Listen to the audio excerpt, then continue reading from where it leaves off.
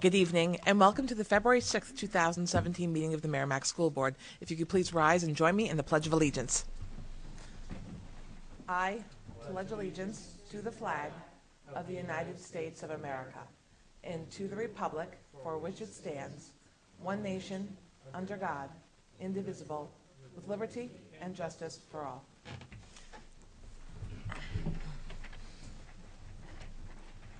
Thank you. Superintendent Chaffrey has been excused from the meeting. May be able to join us later, but had something come up, and we hope it all works smoothly for her. So we'll go on to item number 2, which is public participation. If you choose to speak, please come to the mic, state your name and address for the record. Seeing none, since I think you're all on the agenda. We'll go on to item number 3, which is scaling state maps.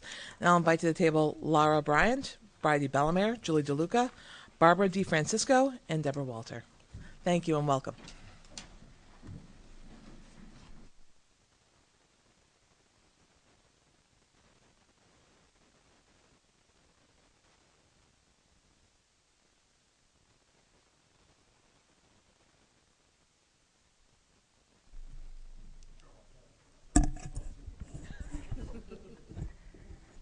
Good evening, everyone.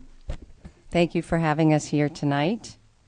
I'd like to introduce Laura Bryant to my right, who is the Associate Professor of Geography at Keene State College, and to my left, Barbara DeFrancisco and Deb Walter. Barbara's a 4th grade teacher at Thorntons Ferry, and Deb is a 3rd grade teacher. And of course, you know Julie DeLuca, who's here for support with us as well. I'm just would like to inquire if everyone has received the white paper that was distributed. Excellent. Thank you so much. Hi, welcome. So I'm not going to go through word by word where everyone has had an opportunity to preview this, but we're pretty excited about the opportunity that's come to us as a result initially of Barb and Deb's travels to D.C. for their own professional growth and development, which is how they came to experience what it's like to interact and understand how to develop lessons around spatial intelligence connected to geography. So they're going to kind of shape the journey for you. And then Laura is going to speak to the kind of conjuncture that we're at this point, having been invited to participate in this research project. So I'd like to turn it over to Barb and Deb at this time. Hi. So 4 years ago, we started down to Washington to a conference put on by the National Board for Professional Teaching Standards. And it was really awesome to get, I have to say, out of New Hampshire and experience the big wide world of education out there. And as part of the pre-conference last year, we attended a workshop at National Geographic in Washington. And one of the activities we experienced was what they call a giant map, and it was of Africa. And it probably, I think, would fill up a gym if we had it. And they're available to rent every year. And we just were really excited. We're like, oh, how do we get the money for this? How can we do this? And had a really good time. There were 4 of us from Thorntons Ferry that were down for that. And really enjoyed it and saw opportunities for our kids and everything. And then in September, we had an email from our principal that said, hey, there's this training going on at Keene on Saturday. You want to go? And we're like, well, what's it for? And she's like, oh, it's a giant map in New Hampshire. We're like, yes. So we went out to Keene for the day and met with teachers from all over the state.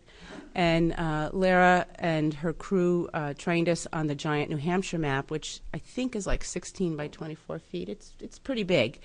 And because we went to that, we were able to borrow it for our school this year, free. It's free, and we see a lot of use with math and map skills and everything, and because we're borrowing it and have the opportunity to do this research with Keene, we actually get to keep it longer. So we'll have it for almost a month and trying to get every child in the school on it for something to get them. So that's where we are. So part of having the map, we wanted to get as many students in the school on it as possible, not just Barb's class and my class. So we've held 2 trainings so far and invited teachers from Mastercola and Reed's Ferry, as well as the Thorntons Ferry staff, to come and see what the map is like and see if it's something they would like to host. And we're also having all the grade levels participate at Thornton's Ferry. So we've opened it up to more grades. And now,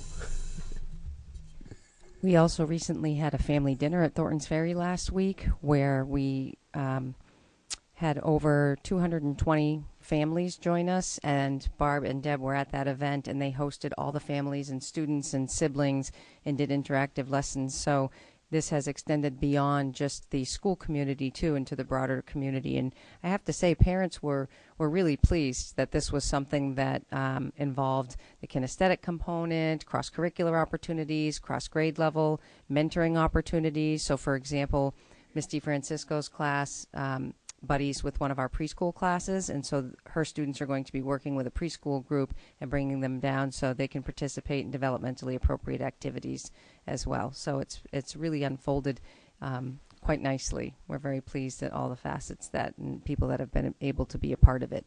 So at this point, I would like to turn it over to Laura. Hi, I'm sorry. I have to apologize. I'm fighting a cold, so and my medicine, I think, is wearing off. But I'm really pleased to be here, and I just have to say that regardless of whether or not they participate in the research, they still get the map because they did attend the training.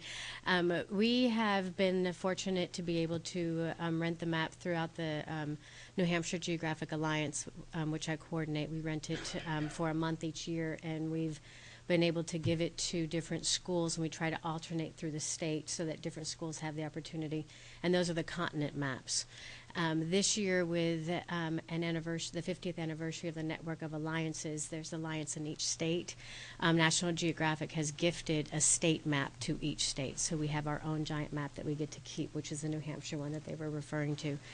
And this past year, some colleagues and I were looking at what would the opportunity be to do research on this to see the most effective and efficient ways to really benefit from using the map in the classroom and use it, because it's a very limited amount of time. Even if we have it in the States, the schools get it for a week. So how can we take that and use it to the best of our advantage and really get the students to have a meaningful experience, even though we all know it's fun to play on the map, just because it's a great experience, but how can they get the most out of it?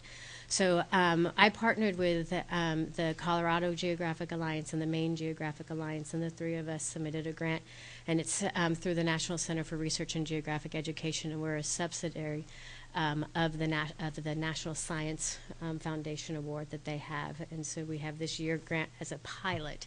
So this is in its pilot stage. And these are the other people that we partnered with. Specifically, Beverly Ferrucci has helped us develop the math components for these exercises. And then Kathleen and Susan with Maine, and Rebecca and Steve Jennings from University of Colorado, Colorado Springs. So the idea that we have for this project is that most of the teachers that are interested in the New Hampshire map are fourth grade teachers, because that's where they teach New Hampshire studies. And so we were really looking at, well, what are fourth graders teaching, and how can we reinforce the skills that they're already using in their classroom? We've had a lot of teachers that say, this is great, but where does it fit into the curriculum? And so we were looking at the math skills that fourth graders are learning in math, and then also how does that correlate with geography. And so we were focusing on this idea of how do students understand the concept of scale. So measurement in math equates to distance, estimation to interpolation, angles and bearings, and then the Cartesian grid and coordinates. And these are all skills that they're learning. And so how do we group those and order those to actually use scale? I mean, we're using a giant map. What better element to teach the students than that concept of scale when they actually can see it right there and walk on it? So as what's already said, that we really are focusing on the kinesthetic learning and math manipulatives, and this idea of what does this big map do to students' perception and scale. And then embedded in this is the spatial framework of egocentric versus allocentric learning within spatial development of when do students start to think allocentrically. So just to tell you what this is, egocentric is that if you were to tell me, am I on your left or your right? You know, you have to say, is it stage left, is it stage right, because we're facing different ways, where you could say, am I north or south of you? So if I asked you which direction was north, could you tell me? Oh, we have one point. and then and then some people thinking about it, and I'm not going to say Bev had to go look out the window a little while ago to tell me that north was this way. But then I'm always curious to look at people when I ask the question, how many of them turn their heads, how many of them change their heads or just turn their bodies to try to figure out where they are in space. And so where we learn those skills, whether it's egocentric and transform from egocentric thinking to allocentric thinking, what better way to do that on a map and teach orientation on a map when they can turn instead of on the paper map, because they can't turn themselves, they can't put themselves in the paper map. And so what skills are we going to teach? Are we going to teach them where Concord is using a paper map, and then teach them the direction it is on the big map when they can actually turn and orient themselves to figure out those directions? So what's the best use of this big map when they have it? And so our research is based on learning progressions and really trying to break apart the various stages. So for like the measurement one, we're building on work by Barrett and Jin that breaks up the various stages of how students learn to measure items and where would they be in fourth grade. In fourth grade, they are switching from non-standard units to standard units of measurement. And so we try to bridge that gap in those lessons. And I'm not going to bore you with all of the research for all of the lessons, but this is an example of the, we have really tried to think about what is that learning progression and where are they in fourth grade to take advantage of those skills on the map. And so, for example, one of the things that we have added is grid systems. So if we look at the giant map, and I know that that's not very giant up there, but there's actually two grid systems that are on there. There's one that we call the battleship grid, where, you know, like the battleship game, you've got A1, A2, B3. And then we also have latitude and longitude, which are really tiny up there. The problem is that in fourth grade, I made it a little bit bigger so that you could see on this. In fourth grade, the longitude is actually on the negative side of the Cartesian grid, and they haven't been introduced to negative numbers yet. So in fourth grade, they've advanced beyond the battleship grid, but they're not ready for the lat and longitude grid that's on the map. So how do we meet the students where they are and bridge that gap to learn about how grids work for finding locations on a map? So with Beverly Ferrucci, she helped us to come up with a lesson where we have twine with these wooden holders on the ends, and the students actually build their own Cartesian grid for the map starting at 0, 0, so they're working in the positive quadrant, which is exactly what they're supposed to be learning in the classroom at that time. And so then they can walk the grid lines and figure out where 1, 3 is or where 5, 4 is, and so actually build that themselves and create it themselves. So that's one of the examples of where we're trying to bridge where the students are in that learning progression. So our main goal with this is just to how can we teach geography across subjects and grade levels exactly where they are and integrate and align these fundamental skills and make it match the fourth grade social studies and math curriculum. And one of the preliminary results that we had that we thought was really interesting before we started on this research and it initially did the proposal was asking teachers if they would consider using the map to teach math skills. And it was really interesting because the social studies teachers that we surveyed at the social studies conferences all thought that math was applicable because our whole maps are based on math, fundamental math skills. But the math teachers at the math conference did not see the connection of using the map to teach math skills. They said, why would we teach math skills on the map? And so that's something that we're really trying to get over. And then also just improve and use this great experience to the best of its ability and to maximize the impact that we have. So if they're going to use this map, can they use it in the best way possible? So, and that's taking advantage of the kinesthetic learning. So what we've done is Bev and Barb have been trained on the National Geographic lessons that were developed, and they're these green lessons that go with every state all across the United States. And so what we've taken is those primary map interpretive skill lessons and really framed them to teach math and to support those math skills while they're on it. And so you'll see the grid lesson became the coordinate grid activity. Cardinal directions became getting your bearings, where the students are supposed to be learning about angles, and so they actually use master angles and figure out the bearings from, they pretend they're pilots and what bearing would they go. So they're learning their angles while on the map. What we have taken out, and they can still do this if they wanted to, is the location features of where are the physical features on the map, and just doing a lesson just on where are these places. Because in order to find those places, all of those places are embedded in the math lessons to find the distance between Mount Monadnock and Mount Washington. Instead of doing a separate lesson, where's Mount Washington and Mount Monadnock, you do the distance and measurement one. They still have to find those locations, but they're doing the math at the same time. And so basically, if you look at your folder, we have the sample curriculum that we've developed. I've got several items in here for you. We've got the initial approval for Keene State College, and it was considered exempt because of the fact that these, the research that's being conducted, one is in its pilot phase, so we're developing, and in fact the lessons that they're getting I just rewrote based on our last pilot last week, so these are continued to be developed. And same with the assessment, we want to make sure it's measuring what we're looking for, so this is still in its pilot phase. But it was also considered exempt because it's in the context of normal classroom activities, as far as a giant map that you walk on could be considered normal. But Barb and Deb were already planning on doing this in their classroom. They're already doing, so all we're asking is, would you give a pre-assessment before? Would you do the lessons that are focused more on the math instead of geography, and then the post-assessment afterwards? So it's not taking anything out of the ordinary that they would be doing in their classroom.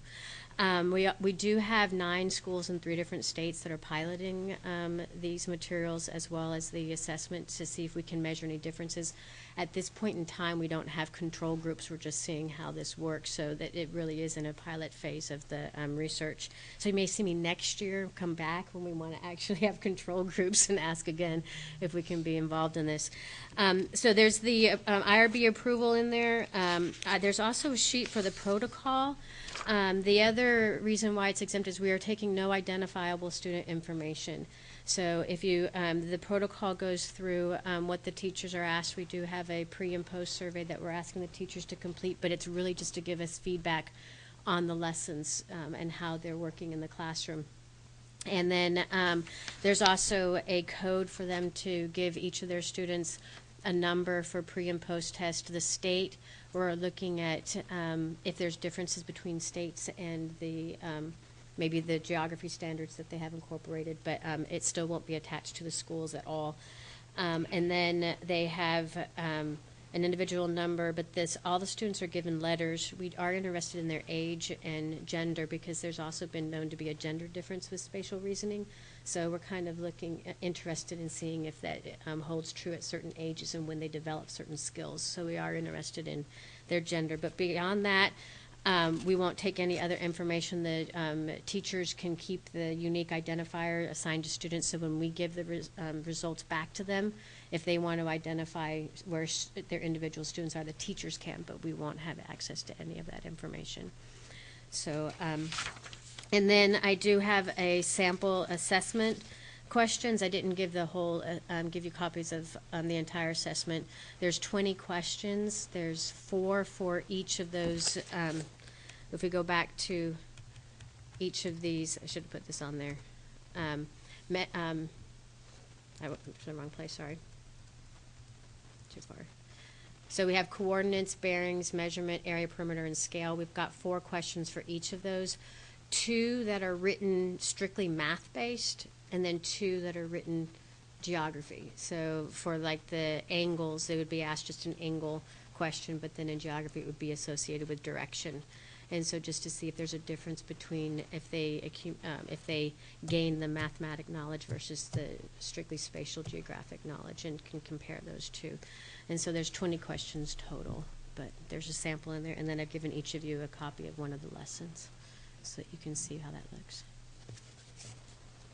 So do you have any questions? Are there any questions from the board? Naomi? We'll let the professor go first. Well, I'm going to ask a few nitpicky questions, so I want to make sure that first I say that this sounds like a wonderful project and a benefit to the school. So this has nothing to do with whether I think the children would benefit. I think it would be a wonderful thing to implement. But in my world, we do IRBs and consent and assent, and so I wanted to touch and ask a few things about that, if you don't mind. The first would be to clarify, for those who don't know, being exempt from IRB is a good thing. It sounds like it means there's no oversight, but an IRB approval under exempt status includes the full oversight. It just means it doesn't have to be vetted through all the same layers. It's approved sooner. And so that might be worth having for that. That said, though, the students are participants in this, in that the data is being collected directly from them. Even if it is anonymized and all of those pieces, it's not just asking for the teacher perspectives on it. And so I'm curious about your choice to leave out any assent aspect for the students themselves. Well, we this school has come on after the date. In the initial proposal that we submitted to the IRB, we had every school and the administrators sign on, and written in the approval was the assent that was given by the principal and the administrators from the school district. But we had one of the principals moved schools and mid-year, and the new principal did not respond as far as being a participant in the research, and so we needed to fill a third role. And Barb and Deb were really excited about the project and interested in it, and so I just reached out to them and said, would you be interested in participating in the research element of that? So this school's being brought in after those initial assents were given from the administrators from each school. That makes perfect sense. Would there be any easy or not too onerous way to add a step of assent? Again, to clarify for anybody for whom it's not their world, in research there are two layers. There's consent and assent. And consent is given by those who are in authority, such as the parent. And assent is given by anybody participating, whether they have the authority to consent or not. So if there's a certain kind of study, the parent consent does not mean that the student still needs to assent, needs to be aware that they're participating in a study in certain circumstances. So I'm curious if you can think of any way that that it might be doable without being too onerous to you to place that kind of layer within this. There is on the front page of the assessment, there's a paragraph that says that the students are realizing that this is that they are participating, that this is used for the research, but there's it says, we realize that you may not know the answers to many of these questions because you haven't done the activities yet, and that's okay.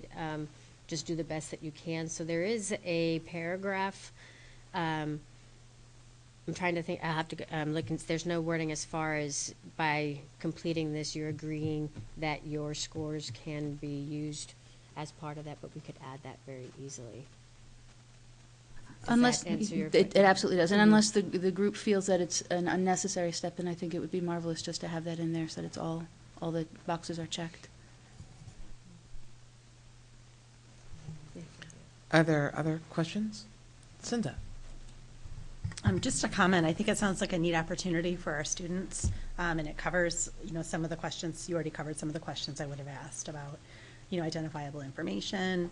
I think that this creates a unique learning opportunity around a subject that I often feel, I think, at least in our country in general, a generalized statement that sometimes geography is, it's kids sometimes don't know, where different countries are compared to other countries and how they learn those things. So it brings up another question, which is not to be answered today, but maybe for Mark, is, where in our curriculum, K through 12, where are the key geography components that we're addressing, and where do we pick it up again, drop it off, what are the standards, competencies, and whatnot. But all in all, I think it sounds like a neat opportunity. I thank you all for bringing it to us, and it would be neat to get some of the post-survey information as well. I know I would really appreciate hearing how it went, and I certainly support it. When you said bring up where they bring in geography and where it's picked up and dropped off, one of the teachers that was working with us last week, when I brought her the rewritten lesson, she said, I can do this during math instead of having to try to fit it in during my topic time, because just the way that the lesson was framed is it just fit really easily into the math side of it. But they were still getting the geography piece in context. So Yeah, no, that's neat. Thank you. Andy? So something you said early sort of piqued my interest. It said math teachers or math as general didn't see the value of doing math as part of MAPS. How dated is that? And is the advent of a lot of the concept of Common Core with more applied usage of math change that at all? that comment was just from last semester, because we did those surveys before we submitted the initial proposal. Apologies to what? Go ahead. Is that what your question was? Is when the teachers, when we were looking at that, as far as whether or not they applied? Yeah, I wanted to know how dated that comment was. A couple weeks. A few months. So I would just add that I think we're entering an era. So you talk about Common Core and the college and career ready standards, and we've talked about that for a long time, and their value, I think, in our collective mind is the application and content marriage. And so I think that more and more teachers generally, and certainly in our district, are every day seeing alignments across content. And I think that's getting more and more common. And so an opportunity like this is going to make that much more relevant for teachers and cause them, those who haven't already started to make those cross-disciplinary connections, more inclined to seek them. So I think that's definitely our future. Right, because for me, I mean, I was a math major in college. My wife is a math department head in another school district. This is what it's all about, because, you know, being in Scouts, doing orienteering as a kid and things like that, it disappointed me to hear that math didn't think that was applicable, because the usage of this as far as mathematics is what you would use every day when you grow up and do real life things. So I hope that we, through our actions, can maybe lead the charge to change that perception, because I think it's certainly the kind of thing that we need as part of the whole mathematics curriculum. So I'm excited from that aspect. All right, the questions from the board? The only thing I would say is a follow-on comment to Naomi's comment. If there's a way of integrating the language you were discussing, I don't think it would just add, not take away from. So if possible, that'd be great. But with that, you know, whenever a study comes before the board that's being done in partnership with a third party, we as the board always get vetted. And is there any concerns, let us know. But if not, by consensus, are we comfortable with allowing the study to go forward? With that, we wish you all success with your study, and just thank you again for finding new opportunities to find new learning platforms for our kids. It's great. So thanks for your time as well. Thank you. Thank you so much. Very excited about this. And now we're on to item number 4, which is Canine in the Schools, and I will turn the mic over to Mark McLaughlin. Great. So as our guests come to the table, I will just I'll introduce them, and then I'll just make a couple of opening remarks, and then turn it over to those folks for some comments before we open it up to questions. I just want to draw the board's attention to just a couple of things in terms of who's here and who's not. So I just want to say to Mr. Zampieri, I'm really grateful he's here tonight. Not feeling particularly well, and it was not my and it was not my understanding he was going to be here tonight. But like the good team player that everybody is, he's here. So we really thank Rich for that. And Also, Ken Johnson and Adam Carragher were not able to be here tonight, but they're well represented by their associates, and then Tom Prentice certainly works so closely with Adam Carragher, and Adam and Ken are both well aware of this, so their absence tonight means nothing other than that they literally just could not be here. So I'm going to just introduce from the left. I think most everybody knows who these folks are, but Detective Tom Prentice, Detective Mike Murray, Chief Mark Doyle, Assistant Principal Peter Bergeron, and Assistant Principal Rich Zampieri. Before I just turn it over to these gentlemen for just, as I said, a few comments before the board opens to questions, I just want to sort of put a context in place here. About a year ago, when I think Mrs. Wolfline and Mrs. Hood brought the YRBS data to the board, at that time they revealed some responses that caused all of us to sit back and take a second look at certain student perceptions as relates to substance and alcohol use and misuse. And so since that time, the district and the board we've really been doing a lot of thinking about how to respond to the need to address issues of substance use and abuse in our schools, but more broadly in our community. And I think one of the things that we've really learned is that in any community where substance abuse occurs, it is incumbent on all partners to join together to try to address it, not just one entity. And so in response to the YRBS results, we've tried to do a number of things in district proactively, because one of the things that we have learned is that in all cases where students misuse alcohol or drugs, they need education, information, and support. That's always true. And so we have, just in no particular order, but I would just say we have the emergence of a mental health committee in district that I know the board is well familiar with.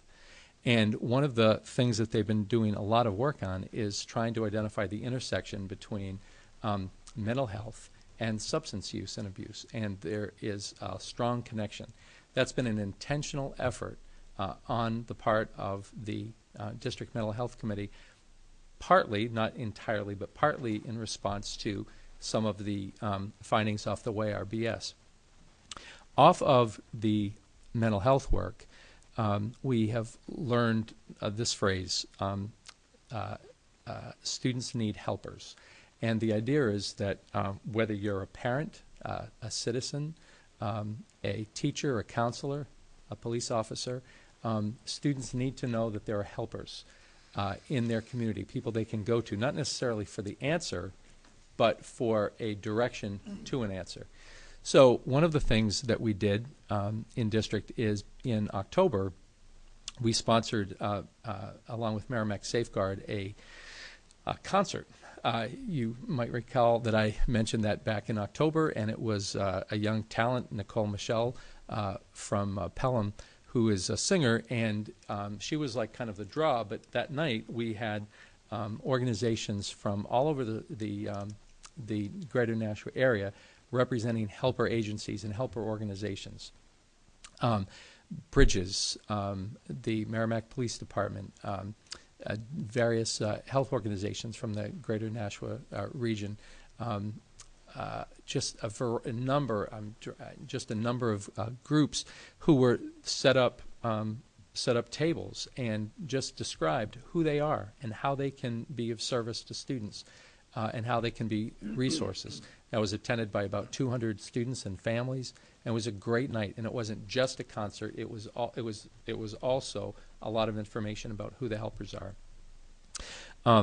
Board members Schneider and Gualiumi also at one point had discussed the power of a community forum as a way to help the community to recognize that issues of substance use and abuse are not just, again, one entity's problems. And so we, several weeks ago at the John O'Leary Center, hosted a community forum And again, it was there was a panel of faith leaders, business, police. Chief Doyle was there, education, and others to speak about how different sectors in our community take responsibility for a piece of the challenge that is substance misuse in our community. In addition to that, on that night, again, we had a number of vendors and organizations set up, church groups, business groups, substance abuse prevention specialists, mental health groups, recovery groups, all of whom were there specifically to show that they are helpers and to help parents and community members know that they exist. And so we've really tried to do a comprehensive job of response to the YRBS to bring the community focus on this issue. So now it brings us to tonight. One of the tools among many that we have explored and will continue to explore is the issue of the introduction of K-9 in Merrimack Middle School and Merrimack High School.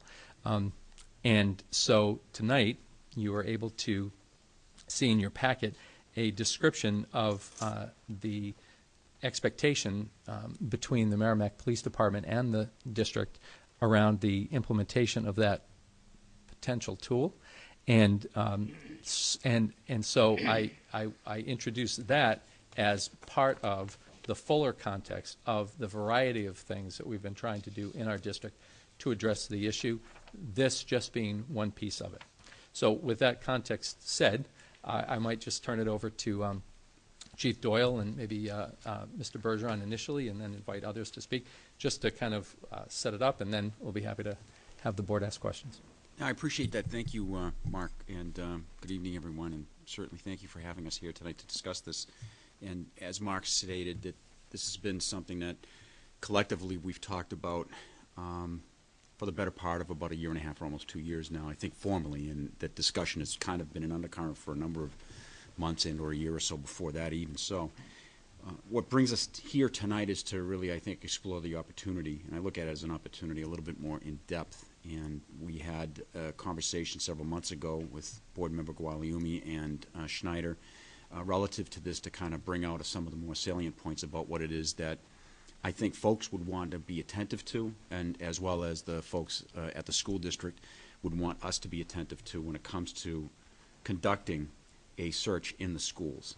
Notwithstanding the legal and constitutional guidelines that are established, and we certainly won't dig into those. You could probably spend an entire semester at law school talking about school searches and the legalities and the constitutionality of that. Suffice it to say that as long as they're conducted in the constitutional way that they're supposed to be conducted, they're constitutional and constitutionally valid, and therefore have provided us with great direction on how to conduct them in such a way that we're not, I don't want to say trampling on the rights of the individuals that we're sworn to protect and serve, but we're protecting those rights at the same time that we're doing these kinds of searches and inquiries. There is a lot that goes along with it procedurally, and I can dig into that a little bit more as well. But suffice it to say, in just to piggyback on what Assistant Superintendent McLaughlin spoke about the agreement, the protocol that we're trying to establish, what you have in front of you, I believe, is just a snapshot of really what our ongoing memorandum of understanding relative to the Safe Schools Act, that's RSA 193-D, has put in place for us, and that was something that Superintendent Chaffrey and I signed way back in 2011, which is still in full force and effect today. And basically what it boils down to, and just to kind of bring you up to speed with what those kind of restrictions, and I say not restrictions, but requirements are on the part of both the school district and the police department, are that there are certain things that require reporting to the police department. Those include possession, sale, distribution of illegal drugs and prescription drugs without a prescription on school property, that the requirement is bestowed upon the principal and or his designee to notify the police and the students' parents and inform them of the nature of the incident once it comes to their attention, and that the police shall take appropriate action to initiate the formal complaint process. And what I'm trying to say is that nowhere in the MOU and nowhere in that protocol does it dictate and suggest or otherwise mandate that the police must take some kind of enforcement action. It just doesn't exist. What it does do is it establishes a an informal network, if you will, of a relationship and a partnership that we have had formed and is solid and has been since I've been chief anyway, and before that, and something that we'll continue to reinforce and build upon. More importantly, what it also says is that we work together, which is, I think, goes hand in hand with the partnership that we've had and really doesn't have to be spelled out in a document, but it gives us some guidelines in terms of what the MOU requires us to do and what the Safe School Act requires us to do. Now, having said that, what we're trying to say, or what I'm trying to say, is notwithstanding whatever it is that we do or whatever the discovery it is that happens at the school, whether it's by one of our school resource officers or whether it's by the folks at the school, a teacher or a faculty member, the same protocol will be followed, meaning that they will notify us or we will notify them. We will talk at length about what it is that needs to be done. Each case will be looked at uniquely and differently and individually based upon the individual, the student, the history, the nature of the contacts that the school district has had.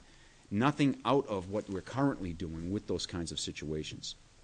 I entrust that decision-making authority on our end, at least in the initial stages, upon our school resource officers at the middle school, Tommy Prentice, and at the high school, Mike Murray. They know what the Memorandum of Understanding requires. They know explicitly what it is that the school district does. They know that, and they entrust, I don't want to speak on their behalf, but I'm certainly sure that they entrust the school district faculty in both of those schools and in all the schools, the elementary schools included, to take appropriate measures where they see appropriate. The discipline, the school consequences that are handed out at the school district level are something that we feel comfortable with when they're done, and they're done in a responsible manner. And we've had no reason to believe that they're not, meaning that we're never going to be in a position, nor should we be in a position, where we're going to second-guess those decisions.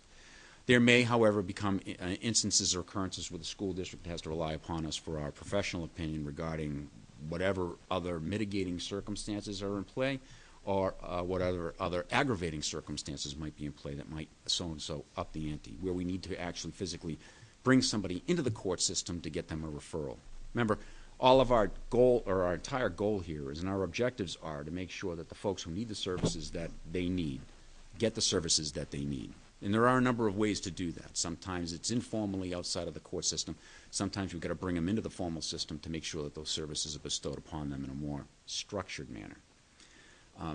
But instead of just digging deep into what it is that we would do, and I can certainly answer those questions if they do come up procedurally about what the canine search is and how that's conducted, really that's kind of like the 30,000-foot level perspective, and I wanted to make sure that you understand that the takeaway here is to really know that the partnership that we have, myself and Mark, myself and Marge, the school faculty and me, and the school resource officers, and the different faculty and leadership teams around the school district, is solid, and we respect each other's opinion without any question, without any suggestion of other interference, and there would never be that. We need to make sure that we're working collectively and together to make sure that ultimately our mission, which is the safeguarding of all the people in the community, and the mission of the school is to make sure that they provide a safe and secure learning environment for the students and the faculty that are there, that those missions are accomplished, and the way to do that is to work jointly on these kinds of issues.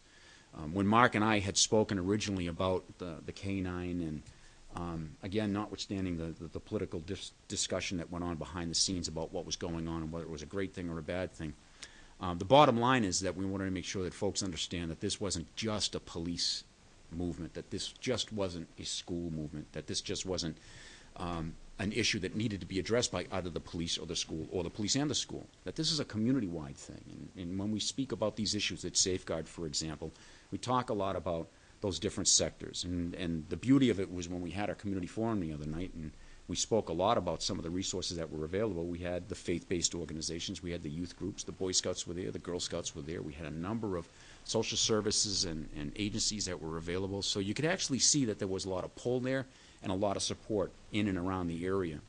The challenge becomes, and I think you'll agree, the challenge becomes is identifying the people that need it and getting them to the point where they can connect with it. If this is something that happens to expedite that, move it in the right direction, then hey, I'm all for it. And I think the school district would be too. Again, with regard to making sure that people's rights are protected, and the way to do that is to make sure that we're compliant with the way that the Constitution is written, both at the state and the federal level, and to make sure that the guidelines that are put in place are constitutionally valid.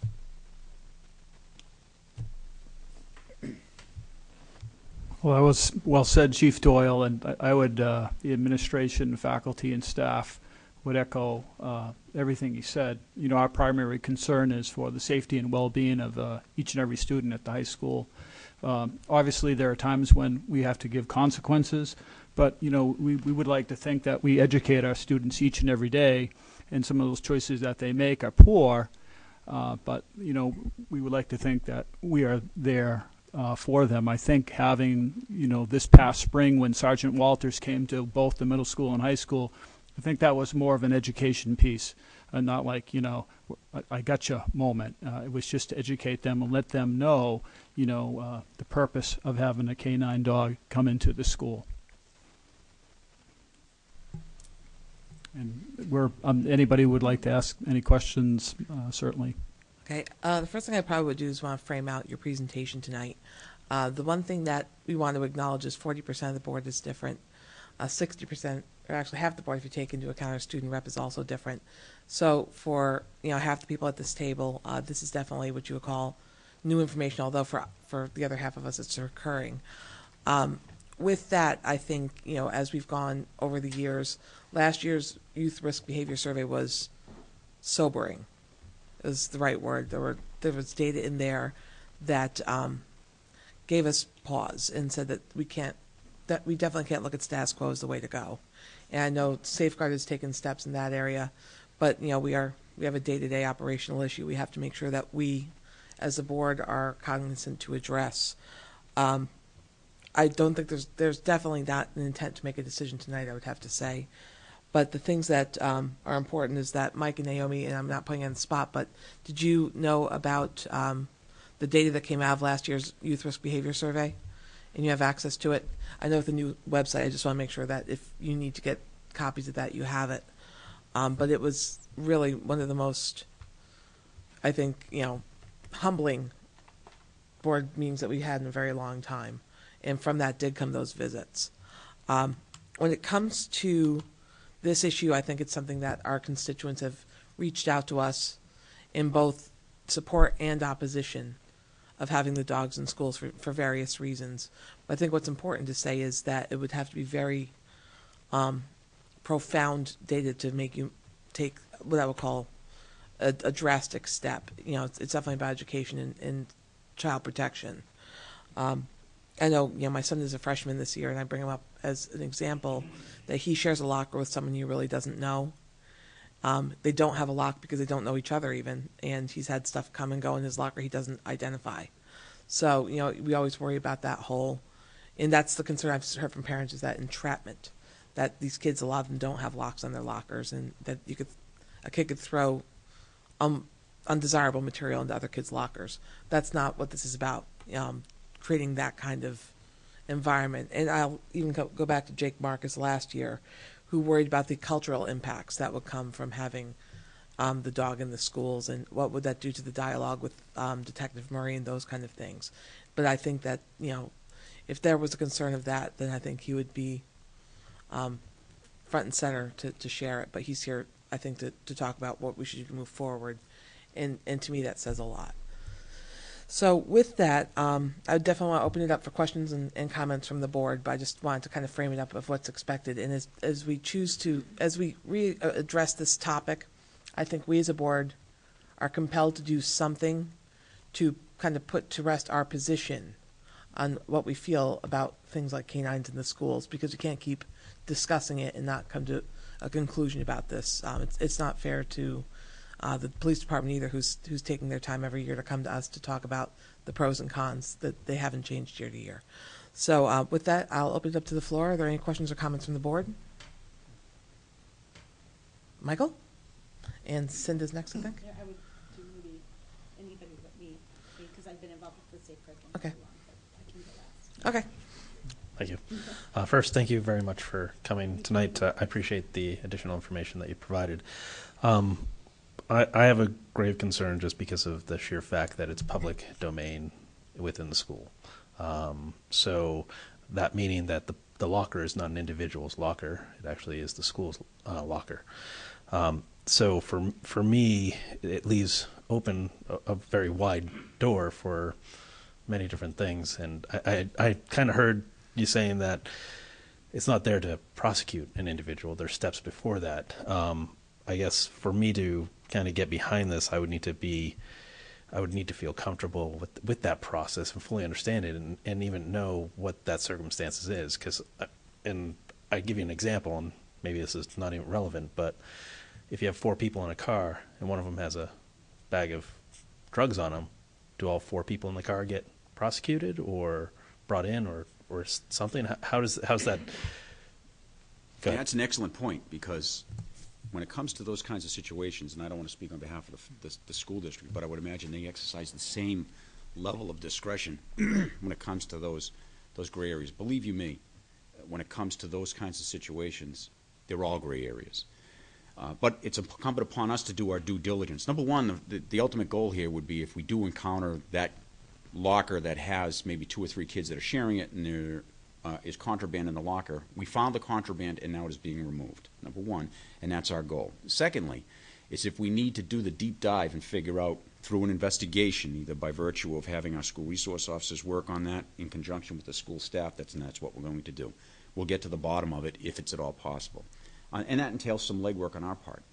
But it'll depend on a number of factors, who the parties are, and again, looking at each individual situation uniquely to make that determination of whether the effort is necessary, who the persons are, whether we have a history with each and every one of them or any of them, and then move forward, not unlike we would do in that same kind of scenario that you just kind of presented, where we have an officer that stops a car with 4 people in it, and there happens to be marijuana. In and of itself, I mean, that one snapshot would give us enough to bring a criminal charge against the driver of the vehicle, because he and or she are the ones who are overtly in charge of the operation and the contents of the vehicle at any time, notwithstanding who it was that actually possessed it and left it in plain view or otherwise. But lockers are different, and lockers aren't open all the time. And if we have a dog that's going to alert on a locker, the dog doesn't know who owns the locker. The police don't know who owns the locker, or who, I say owns it, but who is entrusted with it for that brief period of time. And it's only until they go into that locker and find whatever's in there that's causing the dog to alert on it, would take us to that next step. But again, ultimately, we're finding contraband in it, and we're removing it. Whether we follow up with a criminal complaint afterwards, or whether the school decides to go with school consequences afterwards, would be a discretionary judgment made upon the information that we have at hand, and whether we could do any more fact-finding after it as well. I just wanted to interject. If it's about the comment, I'll let you close the comment, and I'll let you follow up on your question with. Well, it's about that comment. Okay. Oh, you go ahead. Then go ahead, Michael. So I just want to make a comment on the removal. I mean, that's one of the reasons that I'm actually on the fence, just to kind of put it out there. But I think the key there is the removal of the drugs, and that's one of the things that I think is a great benefit of this tool. So, but thank you and I'll let others comment. Cinda? Yeah, I wanted to say that when Andy and Mark and I had met with the chief last fall, we initially started talking and said, okay, we want to make sure we have it really clearly stated what's going to happen when, if this happens. So there's very clear protocols, and I think what we came up with is there really is that gray area. There really is that discretion that is not unlike what's being done right now. Just because the dog is not there doesn't mean there aren't situations that have to be handled really in the same manner that they would be handled if they were found by the dog. That doesn't change those protocols that currently exist. It doesn't change the way the school resource officers work with the students and the family, and so on and so forth. So that was kind of an aha moment, at least for me, when we had that discussion. I don't know if Mark or Andy want to add anything to that. Okay. Okay. So I just wanted to follow up on that, because your question really reminded me of kind of some of the earlier discussions that we had around the topic. Yeah. No, I appreciate that. I think that this is 2 separate scenarios. One is possibly being caught in the act or something like that, versus actually, proactively pursuing.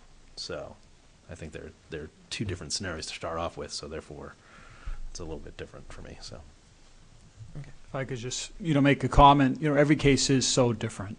They really are. No two cases are the same. And many times, Rich and myself, and Mr. Johnson, we can handle many of these cases on our own. There are times, though, where we do need the assistance of a school resource officer, and they have always been there for us. But, immediately, too, we like I started out at the beginning, we were always worrying about the safety and well-being of our students. If a student's under the influence, we're going to get the school nurse involved. Parents are going to be contacted immediately. So a lot of forces come together for that student. But there are certainly, some gray areas, and then there's certainly some cases that, happen pretty quickly. And, I think it's a matter of we know our students, and our students also will go to not only Mrs. Zampieri or myself or Mr. Johnson, but our school resource officer. He's been with us for 17 years, so students have a pretty good rapport, a very good rapport, I should say, with Detective Murray. I think Andy had a comment to weigh in on that, and then we have some questions on the other end as well. So as Cinda and Shannon have said, that I've been sort of involved from the beginning in the discussions on these, with both through Safeguard and as well as with individual discussions. I know that a little over a year ago, when the subject was first broached, there was a lot of pushback from this, from Jake, as well as I think even Principal Johnson at the time talked about the trust, the issue of bringing canines into schools for the purpose of searching to see what's there. A lot of angst by voters and things around, and especially parents, about sort of the word accusatory, the word, they search the lockers, they find something, my son or daughter is going to get blamed for something they didn't do, they'll get set up. That was the mindset that a lot of people had a year ago. After seeing the youth, the behavior survey, as well as a lot of what we've seen around a lot of the opioid crisis in the state, I'm getting the impression that it isn't so much the blame and finding a person, taking them out and dealing with them like a lot of parents would think about. It's really about making sure the school is safe, to make sure that it's searched so that the rest of the students can feel safe that those things aren't there. And you said a couple of times, Chief, about removal. Removal is the key part. And for me, when I think about it, the dealing with the student or finding out the student is like third or fourth down the list. It's really making the area safe, understanding what's there, making us feel comfortable, or making the students feel comfortable that it's a safe area, that those things aren't there. Because it isn't so much selling or anything like that. It's if a friend, is OD'd or on something in school and they collapse and hurt themselves, what it does to their friends and the other students around. It's extremely traumatic to see something like that happen. So it's changed my perspective a bit over the last year, just seeing what the state has done. What was happened in the state.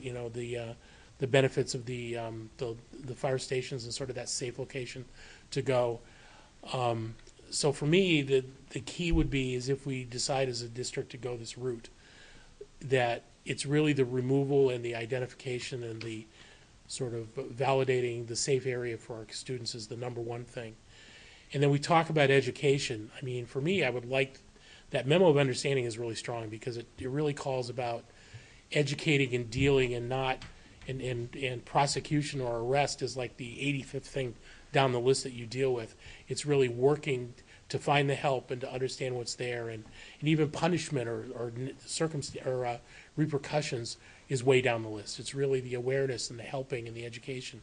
So I think one of the things that if we as a board decide to go this route, I think the socializing of that educational aspect, the socializing of the MOU, and sort of the way that we as a district want to do, to go hand in hand with the way that we did the community thing. Well, we didn't talk about blaming, we got this really bad drug problem. It's rather, here's the places where help is there for those that need it.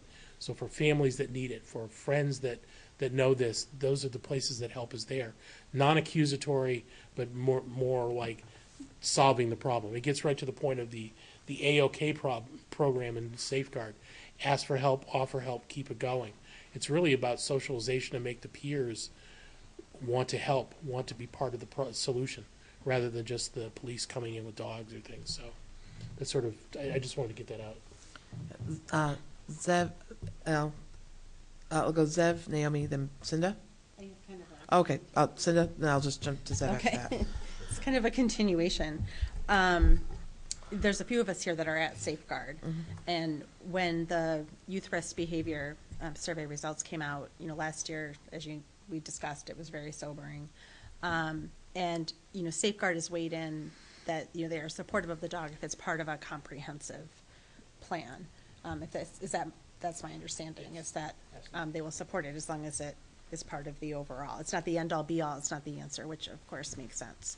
And so I think over the last year, I think the district has made a lot of progress in kind of the overall support and help of our students. What's going on with the mental health committee is huge. I'm really just excited about the work that they're doing and how they are working to be able to get the resources that we have, or possibly even more resources, out into as many kids as possible to be able to help them. And I think it's really powerful stuff. In fact, Allie McKnight, who is in Safeguard as well, I recall she had explained that she had a radio interview.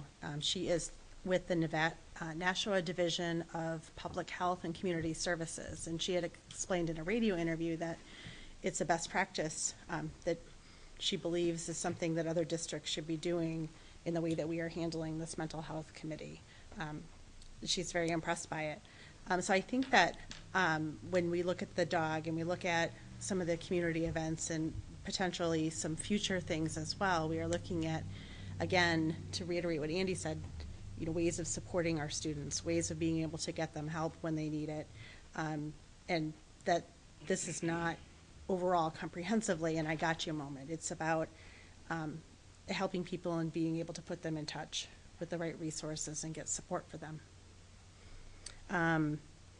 The other thing I wanted to reiterate was prior to this year, there was just one representative from the school board on Safeguard. When the youth risk behavior survey results came out, we did kind of a double down approach as well, by having both Andy and I on Safeguard to be able to bring more resources and be able to further strengthen the relationship that we have with Safeguard. And there was one other thing I wanted to bring up. I think Mark and Andy, there was a document about the top 5 things schools can do. And I think that that's a document that we want to make sure that we distribute to the school board here as well. Again, continuing to focus on just the comprehensive things that we can do across the board. So we're not looking at, there's no one answer. There's no one thing that we can do in a vacuum. And it's exactly this relationship that we have with the police department, with other community organizations and Safeguard and the business community, all of the groups that were at the event that was just recently held, that will continue, I think, to drive us forward. Okay. Zev, then Naomi, and we'll go around the table with more rounds of questions. So I've heard a number of you guys talk about the sobering results of the student at-risk survey, and I completely understand why you guys would obviously be concerned with the results. I mean, I think we should all be concerned with these results, but I think it's important to remember that unfortunately there are a lot of kids in the high school that don't take these tests seriously when they're being conducted, and I know, like, personally, many kids who didn't answer these truthfully just because they don't really take these things seriously. So, I mean, I'm all for eliminating drugs at all costs and creating a safe environment for all the students. So I'm completely for all the steps we've taken to counter drugs and all these things on our campus. But I think it is important to remember that a lot of these surveys may be skewed a little bit because people don't take them seriously. Additionally, I think that my position on this differs from past Representative Marcus and a lot of other people that voiced their apprehension towards having a dog on campus because of the tension it could create with the police. I disagree that I disagree. I think that it could create possibly some tension, but I think the student's relationship with the police officer on campus is a pretty positive one. I think additionally it's important to remember that this dog isn't here and the police aren't here to persecute innocent kids, and that there really is no danger of kids that aren't involved with drugs actually being incriminated for any charges against this, and there clearly is a good framework for this program, and there really is, again, I don't think parents should be worried about anything happening to their kids if they aren't involved in drugs. I think that in general the community seems to have this visceral reaction towards having this dog on campus, and I think that it's completely unjustified, and it's clear that I personally think that any steps that are being taken to creating a better environment for the students at our high school is a positive one, so I commend you all on this course of action. Mark, you had a comment to follow on Zev's? No, I want to just comment on what you were saying in terms of the reliability of the student responses. It's an excellent point, and I'm glad you raised it, because it raises an important point about the degree to which we use that result for policy making or even protocol making. So I just would say that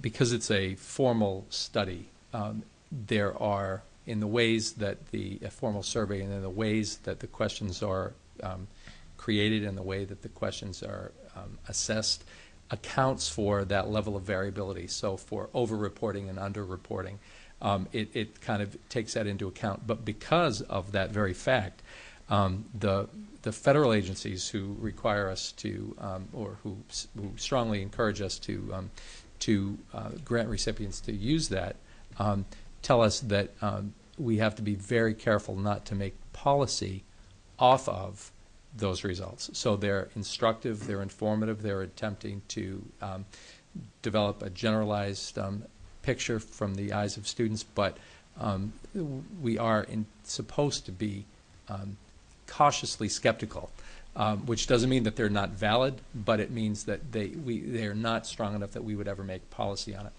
Recommendations, yes. So I just wanted to make that point because it's very important to raise. And as long as I could, if I could just say, one of the things that you've heard Julie DeLuca, who's one of the co-chairs of the Mental Health Committee, say, you've heard it once, you've heard it 100 times. She talks about systems of care and support. That's like a slogan almost coming out of the Mental Health Committee, trying to develop systems of care and support. And nothing, and I was gratified to hear Board Member Schneider say that, or I think Board Member Guglielmi as well. Nothing about the introduction of this tool changes the protocols that are already in place. Our goal remains systems of care and support. If a student is struggling for whatever reason with substance, the earlier we can determine, or the more tools we can put into place to remove the substance, and then secondarily to create a system of care and support in the school, the better off and the more healthy we're going to be. So it's just a carryover from the work of the Mental Health Committee. Just want to put that phrase out because you're going to hear it a lot. Thanks. Naomi? Thank you very much for being here and talking about it. And I'm very cognizant that I'm coming late to the conversation, so some of this may be repetitive, but I certainly bow to the experience that has already been brought to this before I'm entering it. My own perspective is evolving on this one and still is, but there are a couple of things that occur to me to put into the conversation. The first one is that this isn't an instance of there being no contraband in a school. There are very few schools in the world that could say that with accuracy.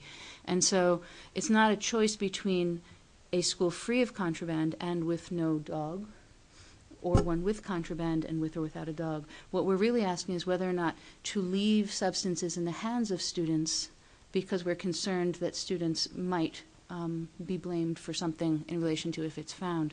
And so the counterpoint to that is, would parents take a hypothetical child who has contraband placed in their locker? Would a parent prefer that their child be permitted to keep that substance in the name of not blaming them for something?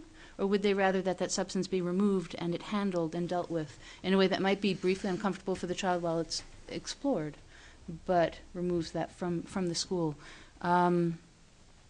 for me, that removal becomes incredibly important in that regard. I would like to know more, if there's an opportunity, about the ways that other schools and districts have handled the cons, because we are not the first to talk about this, and whether they have found that it ends up leading to more arrests or other ways of discipline outside the school setting for students, or whether it does not, and those types of pieces. I think that might help later rest the idea that it brings that in. So do we have any understanding of how other districts have handled the dog in the school, finding things and how they've processed it? Are there baselines in neighboring school districts? I know Litchfield uses it, I believe Nashua does. Nashua, Alvern, Litchfield, Manchester, Milford. I'll turn it over to Bedford. Bedford just recently did as well. I'll turn it over to Officer Murray to let him know, or I think you've had some conversation with some of the other of your colleagues in other schools who have had similar. Yeah, as far as that specific question, I think, as far as that specific question is, I think in general it's handled administrative only. There's no criminal charges. And I've been sitting on my hands here during this, so if this is my opportunity, then so be it. If it's not, I apologize. But I think this is a very great tool. I think it's a crystal clear message from the school board to the public that schools are not a place for drugs. So if this is a tool to get drugs out of school, and it's fairly effective. The other thing you guys really need to know is there is about 900 lockers at the high school. So if you double up, that's 1,800 kids. We have 1,200 kids. So there are a significant amount of empty lockers. So if I'm a drug dealer and I'm assigned locker 100, I'm not putting my drugs in locker 100, because if the dogs come through, and I'm good. They go bombing right by 100. I stick my drugs in locker 1,300. So if the dogs come through, they're getting my drugs, and I'm out of business.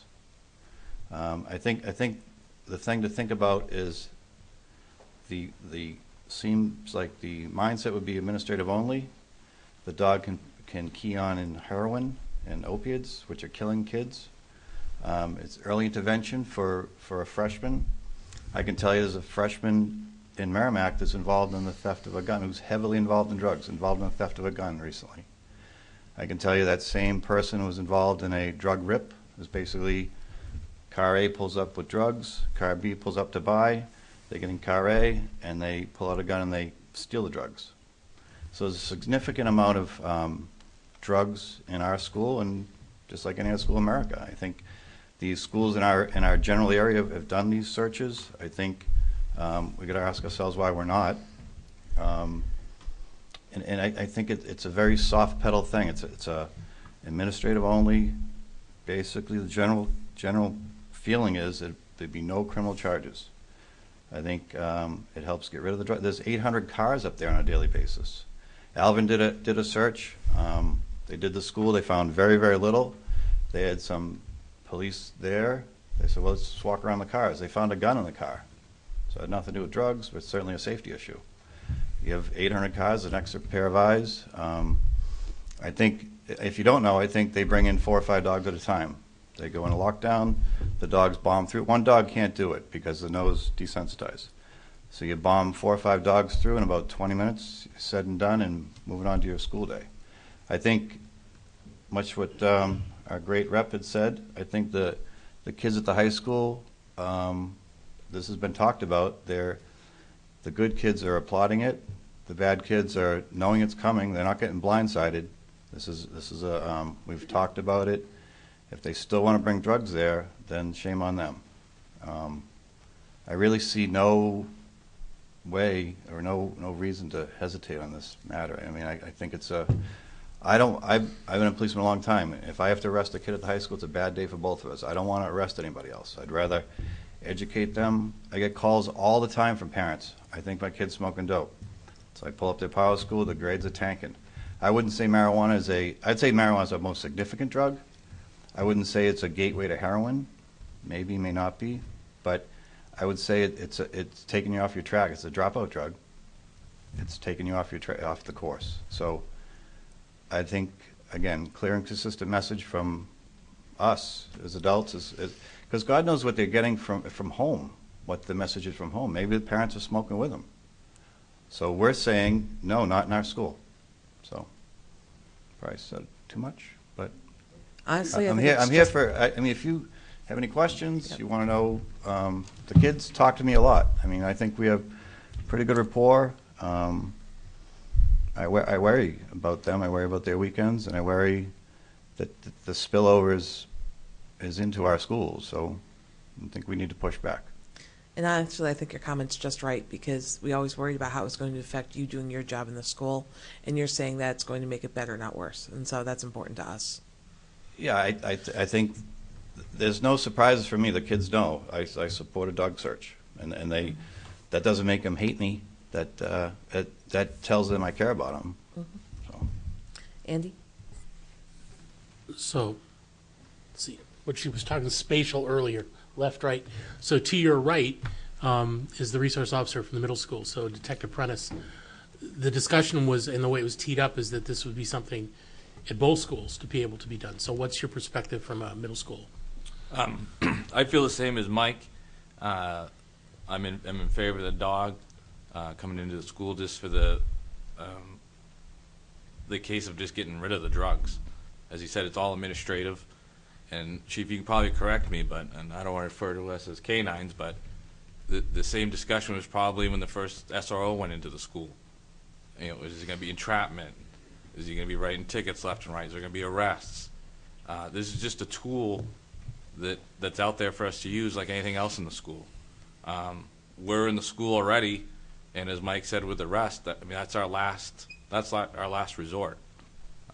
When an incident comes to the principal or the assistant principal, it's, they talk with me, they talk with the guidance counselor, there's a behavioral specialist, along with the parents, and way out to the right is that if we have to, involve the courts. And as the chief pointed out earlier, in some cases, that's the only avenue we have for assistance that we can get these kids when they get into the juvenile justice system.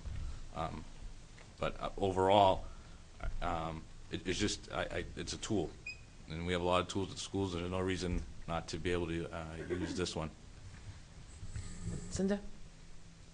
I just wanted to state that I went to both assemblies last year. There was an assembly at the middle school as well as the high school. First of all, it was very impressive. I just enjoyed it, personally, for one. Secondly, it seemed to be very well received, and more importantly, by the students. There was a lot of interest and questions regarding the training of the dog. The dog is beautiful. And they were just literally on like the edges of their seats, and there seemed to be just interest, and there certainly weren't any questions that I wouldn't expect. It was literally all about the training of the dog, where he lives, what he eats, literally seeing this dog as really what he is, a dog. And so it was fascinating to see the demonstration, and I was really happy with how those assemblies went. Michael? First, I'd like to thank you both for your comments. Definitely appreciate that. I just had a question for you. So this has to be approved by the school board in order to go into effect. Is that correct? It does. Okay. And could the school board put something into effect where maybe we approve it for this year and we do a review after it's done in the school year to renew it? Is that a possibility? We can do anything we choose. What I would say to that, though, is that whenever circumstances change, we change circumstances. So when a policy needs adjustment, we adjust policy, and that's kind of our thing to do as a board anyway. So what we should do as a board is, it'd be my recommendation, is we put it into effect without an expiration date. And if we find that, and we basically invite back to gather data on the effectiveness of the use of the dog, when it is put into place. Because again, if we find that the dog is not needed, he's not going in. If we find that there's a time and a place where it seems appropriate, he does go in. And when he does go in, we can do a debrief from those who were involved on what actually came about, and what they were looking to get, what they got out of the effort and what adjustments need to be made, and if adjustments need to be made, do we need to do anything with our documentation to adjust it accordingly? But to have something expire, it's something that I would not recommend based on our experience with policy review, and that some of them are almost 20 years old. So if one expires, I would hate to think that we would let it expire and not have the bandwidth to be able to keep going with it. So that would be my personal recommendation. But it takes 3 to have a policy, so that's 3 to make a vote. So, Cinda? One other thing I would add is, as we're looking at some of the other tools and the other things that we're putting in place in the district, is that we're proactive, not reactive. You know, I think the last thing this board wants is all of a sudden a major thing to go down, and now all of a sudden we have to run and do all sorts of reactive strategies. Not to say that those won't ever happen, but I feel much better and feel it's more in line with my duty to be proactive about these types of things rather than reactive. Michael? I just want to follow up on my comment because, as I stated, I was kind of on the fence. I'm leaning a little bit more towards one way, but I would personally think that I could get behind it if it was proposed that it was for this school year, and during the summer we revisit it after a review. If you guys did that, so I'm just going to put that out there as a board member. I think I would feel comfortable with that, and then we would review it in the summer after maybe Chief Doyle and everybody comes back and says what might have happened if we do it between then and now and then review it at that time to either go forward with it at that point. So just kind of putting that out there. Thanks. Okay. And I actually did have a question that I put on my paper and haven't asked yet, which is, it's on Richin.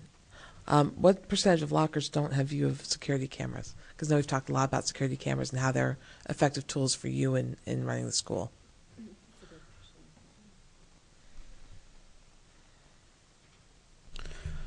I wouldn't be able to give you an exact figure.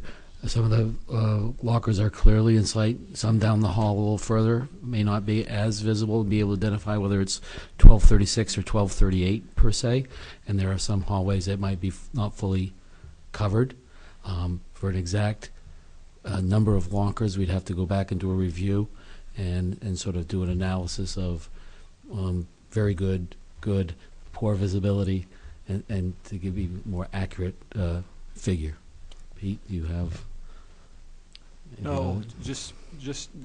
Zampieri is right that some of the the views are very, very accurate. We have for example, we have like 4 cameras in the cafeteria. We have exterior cameras. We have like 43 cameras, and there are some years we work with Tom Tuso and we change the location of those cameras.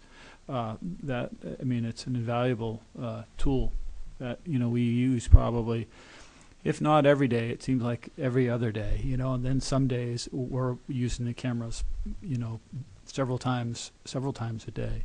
But, some of the views are not, what I would say, good enough to really, get a good view of, what we need to see. And to that note, I know that we are in the rear view with our budget, but with what we're learning from this process in 1819, this is definitely something that would play into if you feel you need to expand. This is the kind of data that would probably make that argument for you. So as we go into budgets next year, I think some of these conversations tonight and what happens from them may play into some goals that we may have as a district and to help support you in making a more secure and comprehensive view of your school. So if you find that more needed, then this is a good way to support that. Just a quick comment. Dr. Schoenfeld made a good point. There are drugs in every school, and I know there's been a lot of talk in this community about this topic, but I think you've taken an aggressive approach, and I think that's very important. And the public is aware that we view this as very serious. Each and every day we're involved in this, so. I think from the beginning of talk, Dr. McLaughlin mentioned the helpers, and just the fact that having the canine dog could it just could enhance our ability to help. Okay, Naomi, and Michael, did your hand up? Did you? Okay, so Naomi, then Michael. Pulling together something that Michael said with a few other pieces. I agree completely that writing policy with a sunset clause can be difficult because it can expire without being addressed properly at that point in time. At the same time, it might very well raise many people's comfort level if there were some way to build in a dry run of some sort before it hits full policy for the indeterminate future. I don't know what that would look like or what that would require. Michael, you might have some ideas on that, but I wonder if there's any way that there could be an interim step that would allow people to see what happens, what the result is, how it is handled, and give a sense of how that would look moving forward. So, to your end, if what I would call compromise language was that there be an annual report of the usage of this policy and its results, and that way annually the policy requires us to review data, and that way if we feel that the data requires us to make adjustments to the policy, we have regular reviews to do that. Would that be something that would be of benefit, do you think? I think I could probably get behind that if the review is during the summertime after the school year is done. I think that's something that I could see. And I think that keeps our conversation going as well. So with that, I'm sorry, go ahead. I just wanted to actually, again, thank everybody. I actually would like to thank Dr. McLaughlin for the information up front about what the school district and Safeguard is doing beyond just the dog. I think that it's very important for the community to see that beyond that. It was brought to my light with a conversation with Dr. McLaughlin just last week. So I just wanted to reiterate that for everybody. Thanks. Andy? So two things real quick. One, I'm in full agreement that whether it's a policy that's only there for one time or whether we put in a review, I mean, I think it's healthy that we look at it and see the effectiveness because it's a pretty big step for us, and it needs to be living at least initially, and then maybe it gets more steady state. So, because one of the things that came to mind is I was thinking about kids. I mean, having raised 3 over the years, still raising them to an extent. We've talked solely about lockers here, doing up and down. Somebody that's into this sort of thing but maybe not utterly smart could decide to go into a classroom and stash something in the back cabinet or something like that. So one of the things I'd like us to consider is sort of mixing it up a little bit, and maybe from a legal standpoint, I know we don't know the answer. What is the ability to go into a classroom that might not be occupied, but a classroom to just do a quick scan around or things like that? Because it's always been about the locker and Joe putting something in Jim's locker to get Jim in trouble or whatever.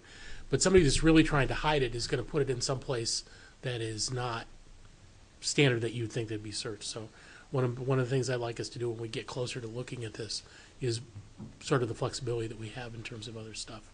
And then just like to close to thank you guys, especially Detective Murray and Prentice for your honesty, because I think it's important for us as well as parents to hear you say that, because you're in the schools every day. And a lot of times I think there's two groups. One group that says, I believe there's drugs in school, and there's another group that say, I don't want, that's a wives' tale, it's a fantasy, they aren't really there. So to get sort of that honest feedback, I think is very important to have us here as we go through this. So, just real quick, Mm-hmm. just as a service memo, if people listening are concerned about someone throwing something in their locker that's not, being set up, whatever, every kid's entitled to a free lock from the school, combination lock. I know we're a click of the mouse society, but I actually, for my own edification, I timed a kid. I said, here's a lock on the locker, unlock it. So I timed him. It was 4 seconds. So the locks are free and available to the kid. 4 seconds isn't a huge amount of time. You want to protect your valuables. You worry about someone putting something that's not yours. So that's available to anybody and everybody. Thank you. Michael? Thank you for that clarification. I was under the misunderstanding that actually lockers were not allowed on the lock. So thank you very much. You can't bring your own lock. It has to be that's understood. And they're but free. they could have locks. Yes. Okay. We've done a lot of talking tonight, but what we haven't done is, I think, iterated to the public what we're being asked to do. In our packets, we do have an agreement, a draft agreement, that was, is between the Merrimack School District for the introduction of a drug sniffing dog into the high school and middle school. And what I think we need to do is make it available to the public. Either we have to read it tonight, which I know that might be long, or we need to get it on our website. With that, knowing it's a draft, I think we also, as a board, want language added, and tell me if I'm not speaking in consensus, that I'd like an annual review at the conclusion of every school year to the use of this resource and its results as part of the documentation. So I don't know if there's a way that we can either add the language and then post it, and because I don't think we're going to make a vote on this tonight, because I don't think we have exactly the wording that we're ready for. But I would like us to get moving on this, because we have talked about this the majority of my time on the board, but more intensely in the last couple of years, that we have what I will call a conclusion. So is it the consensus of the board that with this adjustment that we're comfortable with having this agreement to bring the dogs into the school? Andy? Two things. One, I think I'd like to ask whether we need to have Attorney Peel look at this first, just as a pass-through to see if there's any concerns, and then whether we could see this before it gets published, with the added word to it, just so that we have one more chance to look at it before we decide. Because 2 days ago was the first time I saw this. Mm-hmm. We've had a good discussion. I mean, adding a draft to the top, we can look at it and then maybe take action at the next meeting and then put it up at that point. I mean, I don't want to rush here. I want to make sure we do this right. So it certainly can be done to bring it to Attorney Peel's attention, but this is really there's nothing in here. Marge and I have together concluded that is vastly different from the MOU that was attached to this. So this is just another way to kind of clarify that. So if it would make the board feel better, we could do it.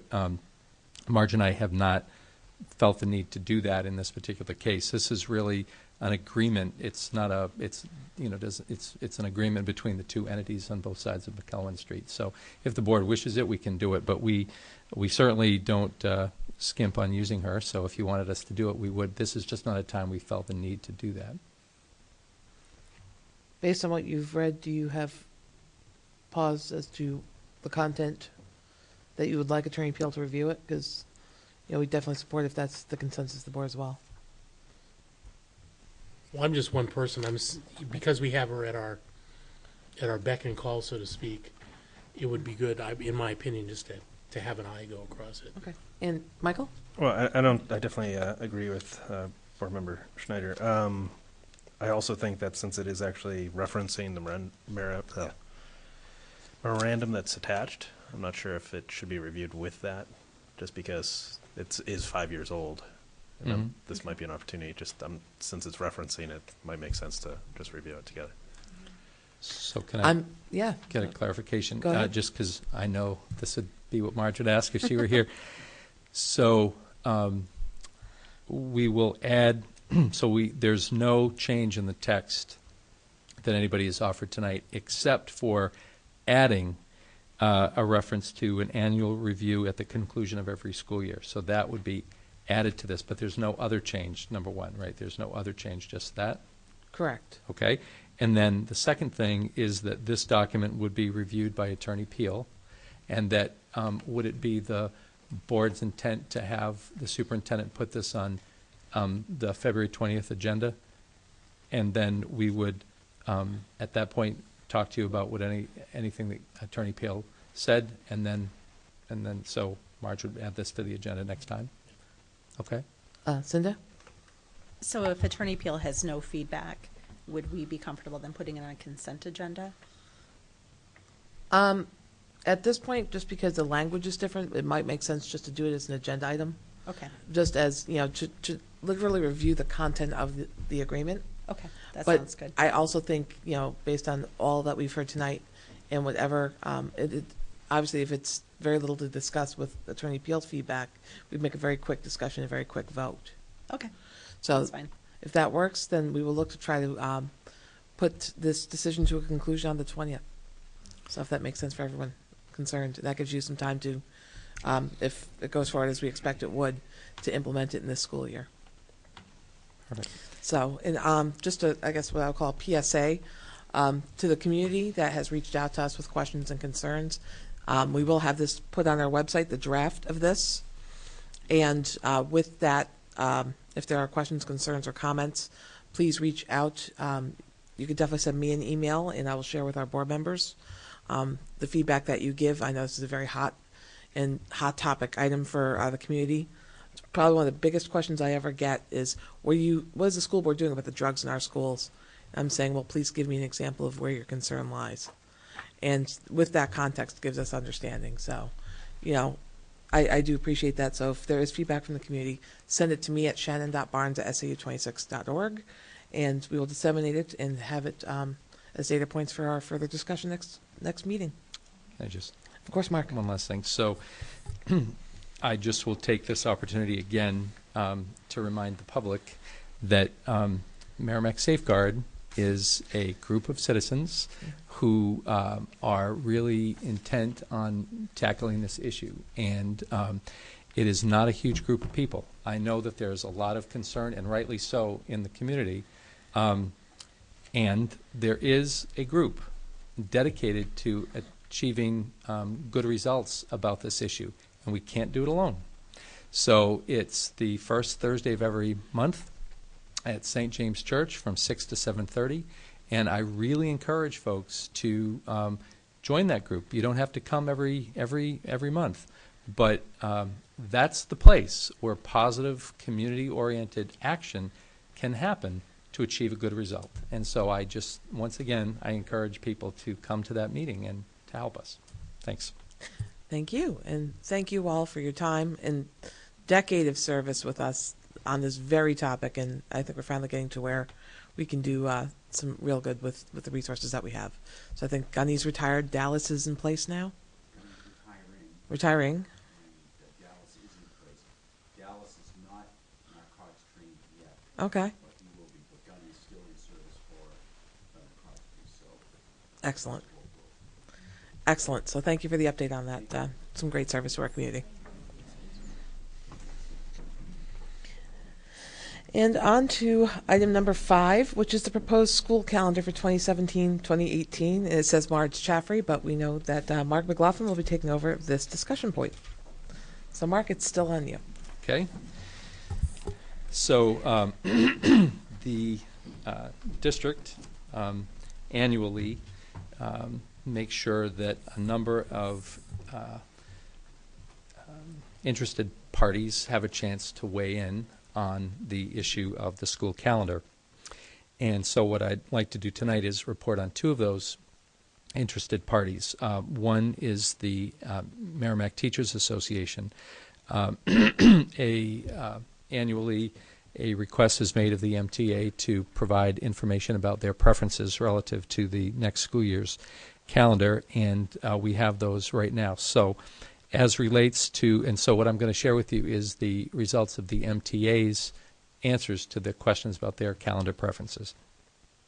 So relative to Columbus Day, no school, the teachers reported that they prefer to have that off, Columbus Day. Thanksgiving break, their preference is a Wednesday through Friday off. That would be the 22nd, 23rd, and 24th of November. The MTA also issued a preference for the winter holiday break, the last day of school being on Thursday, December 21st, with the first day back being Tuesday, January 2nd. They also issued a preference for no school on Martin Luther King Jr. Day. They do not wish to have, they wish to have school, say double negative, they wish to have school on President's Day. Their preference for February break is whatever dates do not coincide with Massachusetts vacation. Relative to April break, their preference is the last day of school being Friday, April 20th, and the first day back being Monday, April 30th. So those are the results of the MTA's response to the calendar survey. The Merrimack Support Staff Association, Educational Support Staff Association, or MESA, were asked similar questions, and their responses as follows.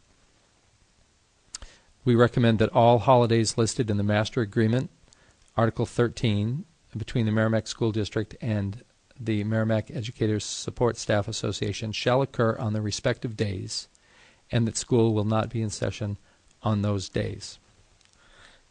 There is agreement between the MTA and the support staff on most of the specific items.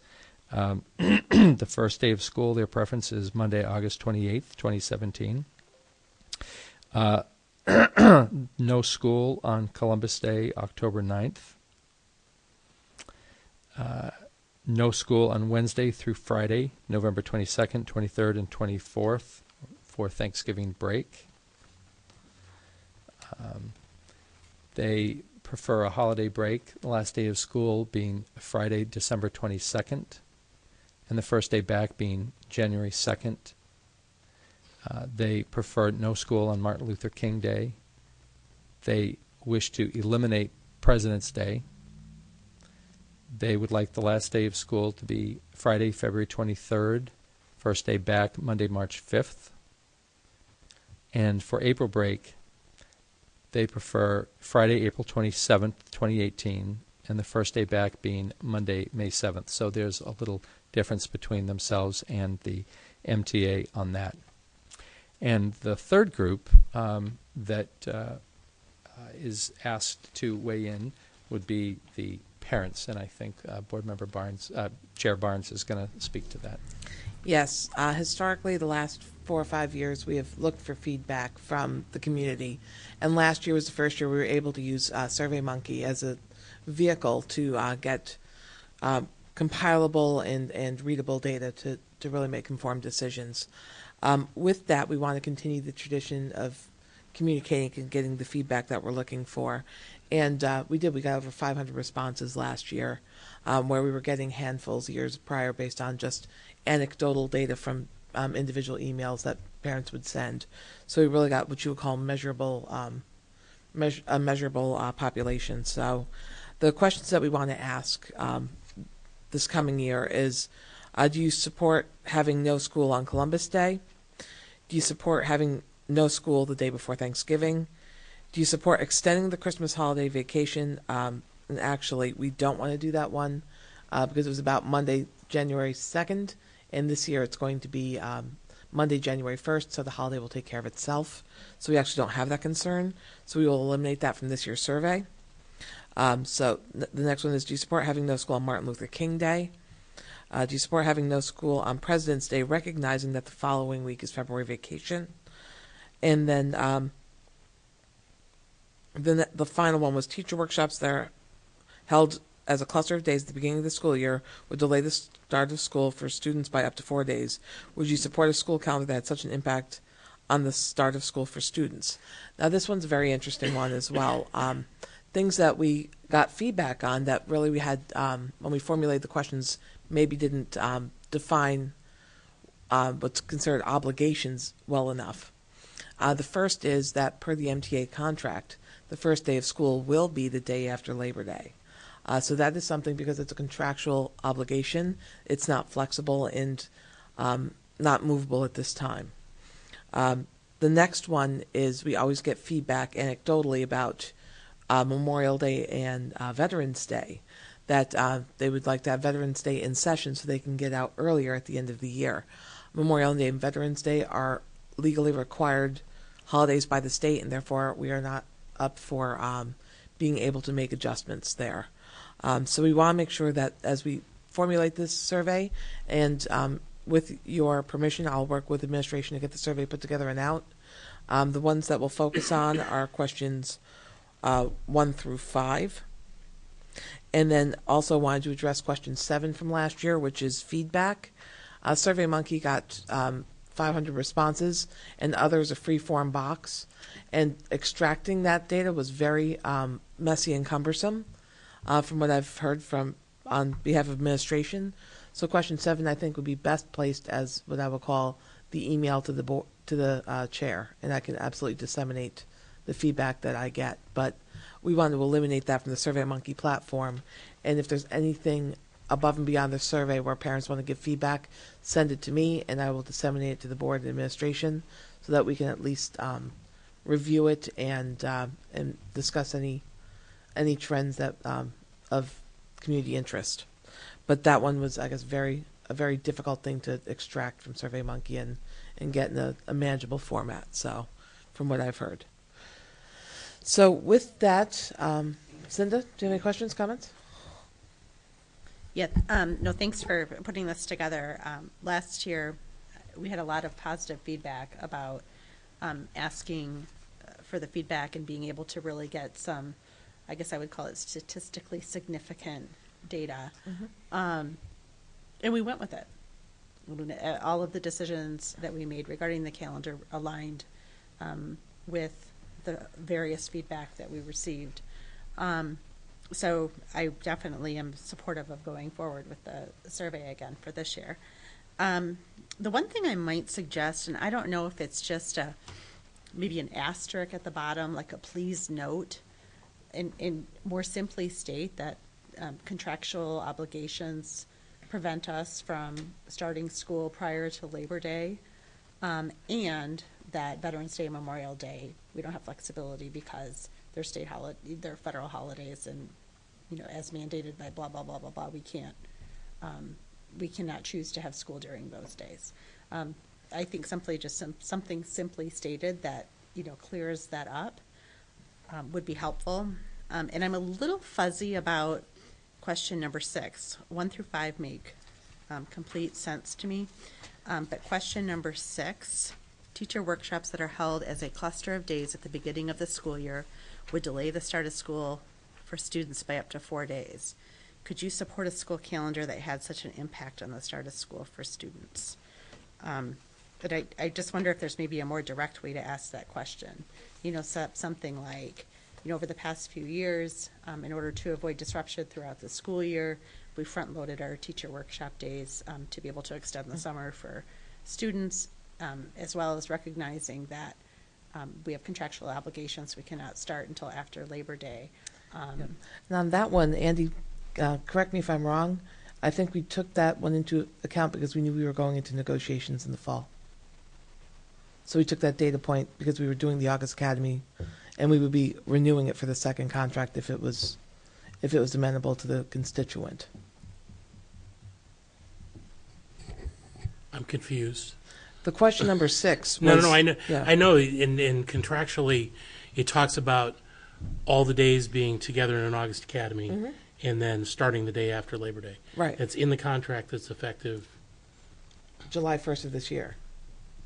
This past year. So we're entering year 2. Right. Effective of the contract. So what you're doing is gathering data to help direct us in our next negotiations. Right. So when this was written, question 6, this is last year's survey, and we used it so that way as you're going into negotiations, you would have that data going into it that the constituents were supportive of starting the day after Labor Day. Right. Negotiations 3 years from that point. Because that question was put out before you negotiated. Not the MTA. The MTA was it? The contract that took effect the year we're sitting in.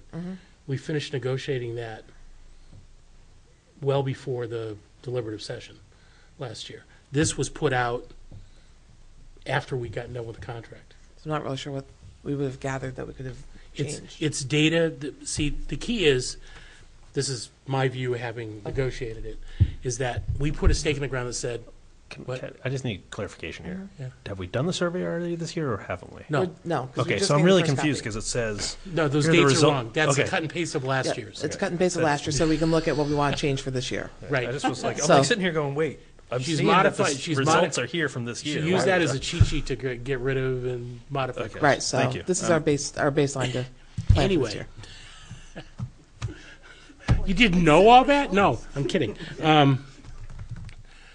Anyway, one of the big points that we heard, that we walked away from negotiations, was This has been effective for the last several years. August Academy, starting the day after Labor Day. We also knew that last year when we looked at the calendar, we went, wow, we're starting later than usual because of that thing. So what we decided to do, I believe, is ask the question last year, does this work for you as a parent? To take that data and use it in our future negotiations, which would have happened 3 years from then. And I guess by re-asking the question now, it helps us to continue to get that sort of data. Because again, no teacher workshops during the year, all of them up at the front, and again, we don't start until after Labor Day, which is later than most. Still, it's a mix. I mean, I don't know if the superintendent did any checks to see what any proposed calendars are, but last year there were a group that started after Labor Day and a group that started a couple days before. So there was no heir apparent here. So. Right. So with that, I think that the question is cloudy. So maybe we just want to tighten it up to say, are you supportive of school starting the day after Labor Day and knowing that it will front load all teacher workshops so they're not sprinkled throughout the year? So just reword it so it's a little more tight, I think, might help us. Yeah, and then I think the part about just making sure that we're communicating the dates that we really don't have control over right now. Right, and we will have to put that somewhere, for future consideration, and see asterisk, and that will talk about what we're contractually obligated to for this year. I just wrote something up. This might be a good guide, it might not be, but okay. I just put, in order to have less disruption during the school year, are you in favor of having the teacher workshop prior to the start of the school year, which would begin after Labor Day? Okay, and the one thing we have to say is, see note below, that, this data will be gathered for consideration of our next negotiation with the MTA for a contract that will begin 2020 or whatever it is. So we just have to make sure they don't expect that they'll get a response to this data this year, because I think you should put a asterisk just period that this information will just take into consideration for any future guidance negotiations. Well, just any guidance in the future. I don't think you have to, because it's a guidance for us, because Right. it doesn't mean that we're going to do it. Yeah, the only consideration I want to make, because a lot of parents know that we take this data and formulate our final vote on the calendar with it. Yes. So that's not going to be one that we'll formulate our final vote on the calendar with. It's the one that doesn't. So that will just. I think just a general but statement versus this one here. Just Gotcha. a general statement for everything. Okay. Do you think we have what we need? I do. Good, okay. And the one thing I wanted to do as well is go over the proposed calendar, which we usually do as well. So that way, as we put it out there, and it will go up on the website as well, Matt? Excellent. The goal is to start, as I said, contractually, the day after Labor Day, which is September 5th. So you'll have every day from the 5th on in session. In October, right now we are proposing that Columbus Day be closed, which is October 9th. We are proposing the 3-day Thanksgiving holiday for the 22nd, 23rd, and 24th of November. And also the legally required Veterans Day holiday is November 10th. So the 10th, 22nd, 23rd, and 24th are the days off in November. In December, the holiday week would start the week after the week of the 18th. So the 22nd will be the last day of classes, and then classes will resume again on Tuesday, January 2nd, because Monday would be the actual holiday. We are also proposing to have Martin Luther King Jr. Day off, which is January 15th.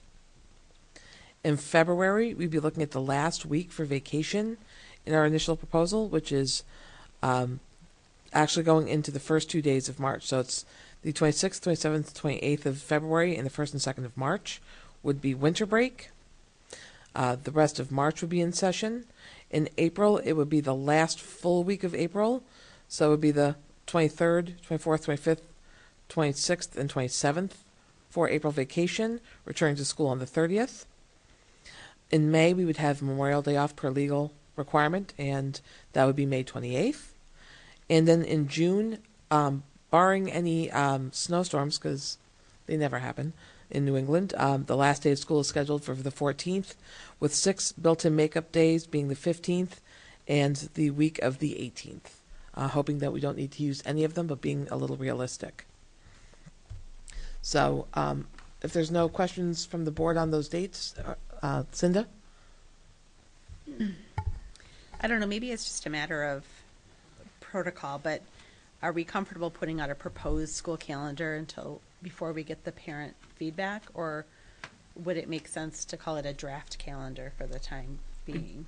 We want to call it definitely draft or proposed. Yeah, Big because draft I through it, feel yeah, like draft proposed is it's too early to say that it's the proposed calendar, in my Okay. opinion, until we get parental.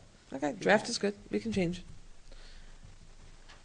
And if we can put something with that, like a link to the survey or something where they can, or at least, go to survey. And I believe it's going to go through the school portal system as well. So, and then SurveyMonkey can compile it. Yes, Mark? So, in order to come up with the final wording, is it my understanding that you and the superintendent and I will meet? Sure. Okay. Absolutely. So we'll do that.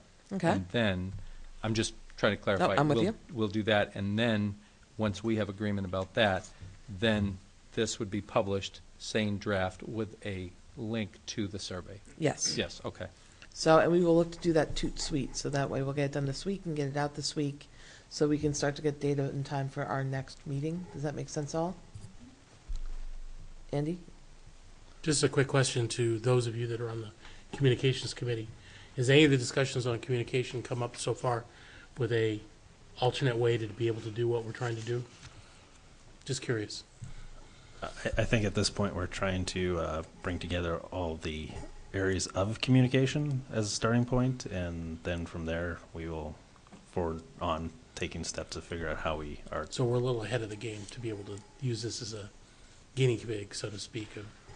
I think it's just good to take and get the statistics on how we get information. I'm not sure if we can actually.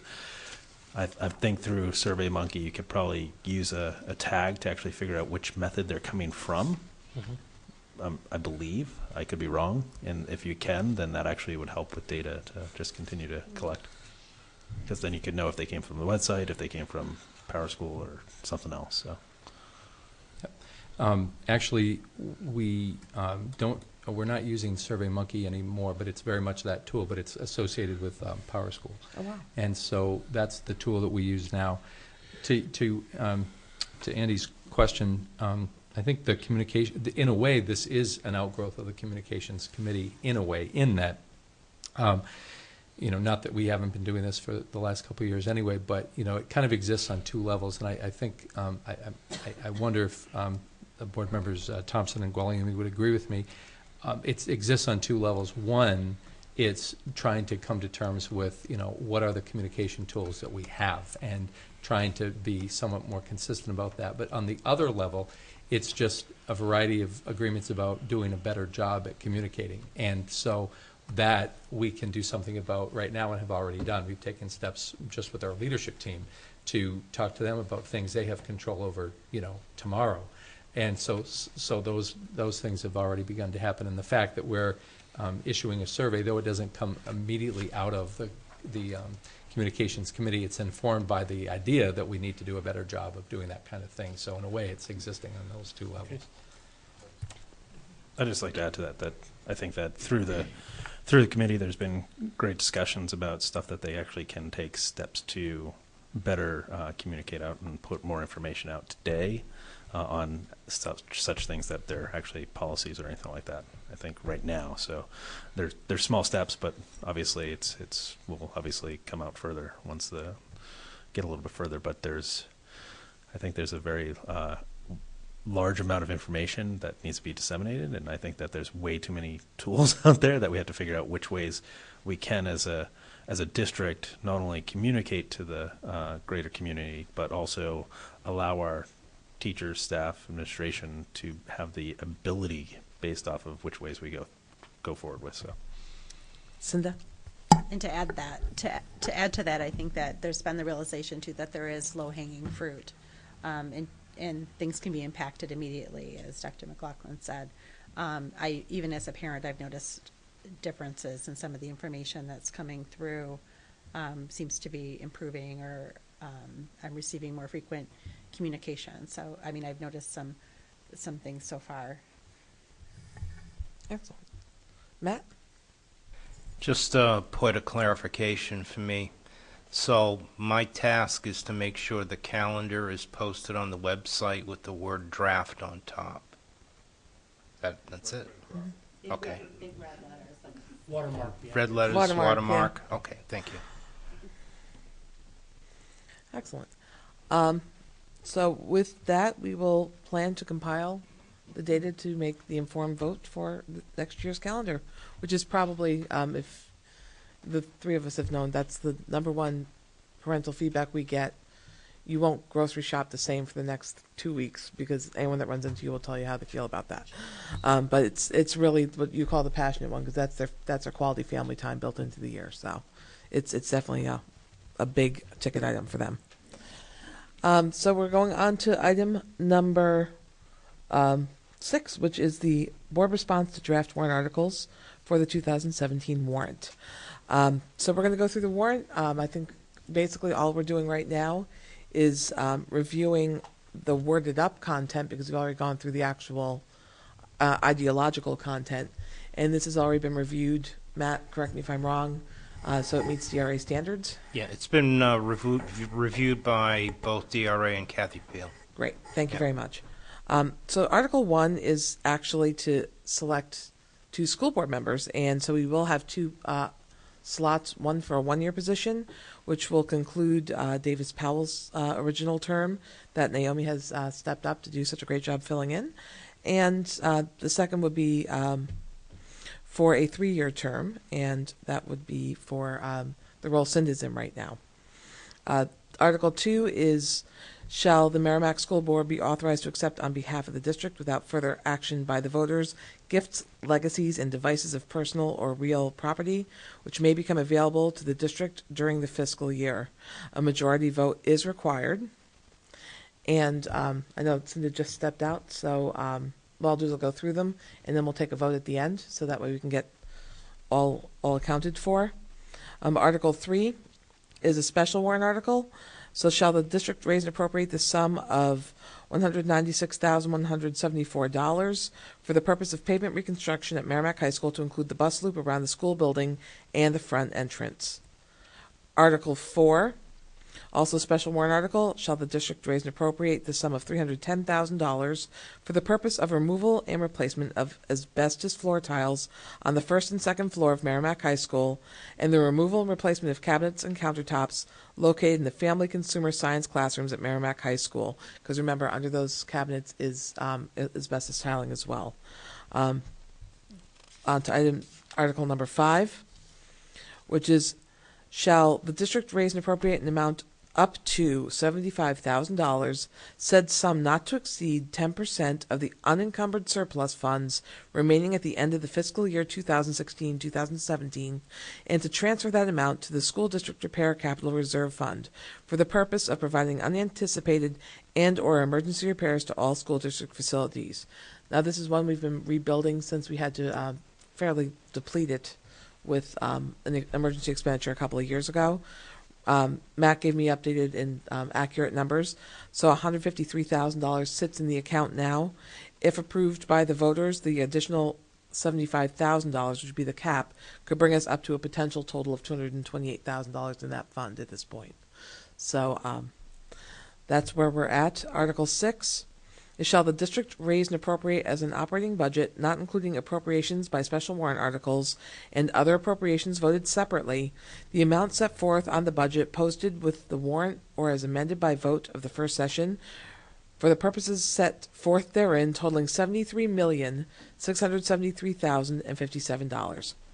Should this article be defeated, the operating budget shall be $73,738,838, which is the same as last year, with certain adjustments required by previous action of the district or by law, or the governing body may hold one special meeting in accordance with RSA 40-13, sections, oh gosh, you had to use Roman numerals, 10 and 16, to take up the issue of a revised operating budget only, a majority vote required.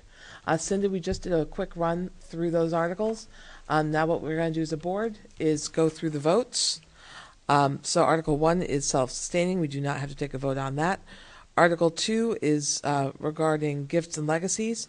Board, how do you vote? So basically, it's yes or no. So does there have to be a motion in a second? There doesn't. There does, doesn't there? You have to move these warrants. So you do have to move them. Okay, so do I have a motion to accept Article 2? Made by Andy. Do I have a second? Seconded by Cinda. All those in favor signify by saying aye. Aye. Opposed, none. The motion carries 5-0-0. Article 3. Do I have a motion to accept Article 3? Made by Michael. Second. Seconded by Naomi. All those in favor signify by saying aye. Aye. Opposed, none. The motion carries 5-0-0. Article 4. Do I have a motion to accept Article 4? Made by Cinda. Seconded by Michael. All those in favor signify by saying aye. Aye. The motion carries 5-0-0. Sorry about that. Flipping the page. Article 5. Do I have a motion to accept Article 5? Made by Naomi. Do I have a second? Seconded by Cinda. All those in favor signify by saying aye. Aye. The motion carries 5-0-0.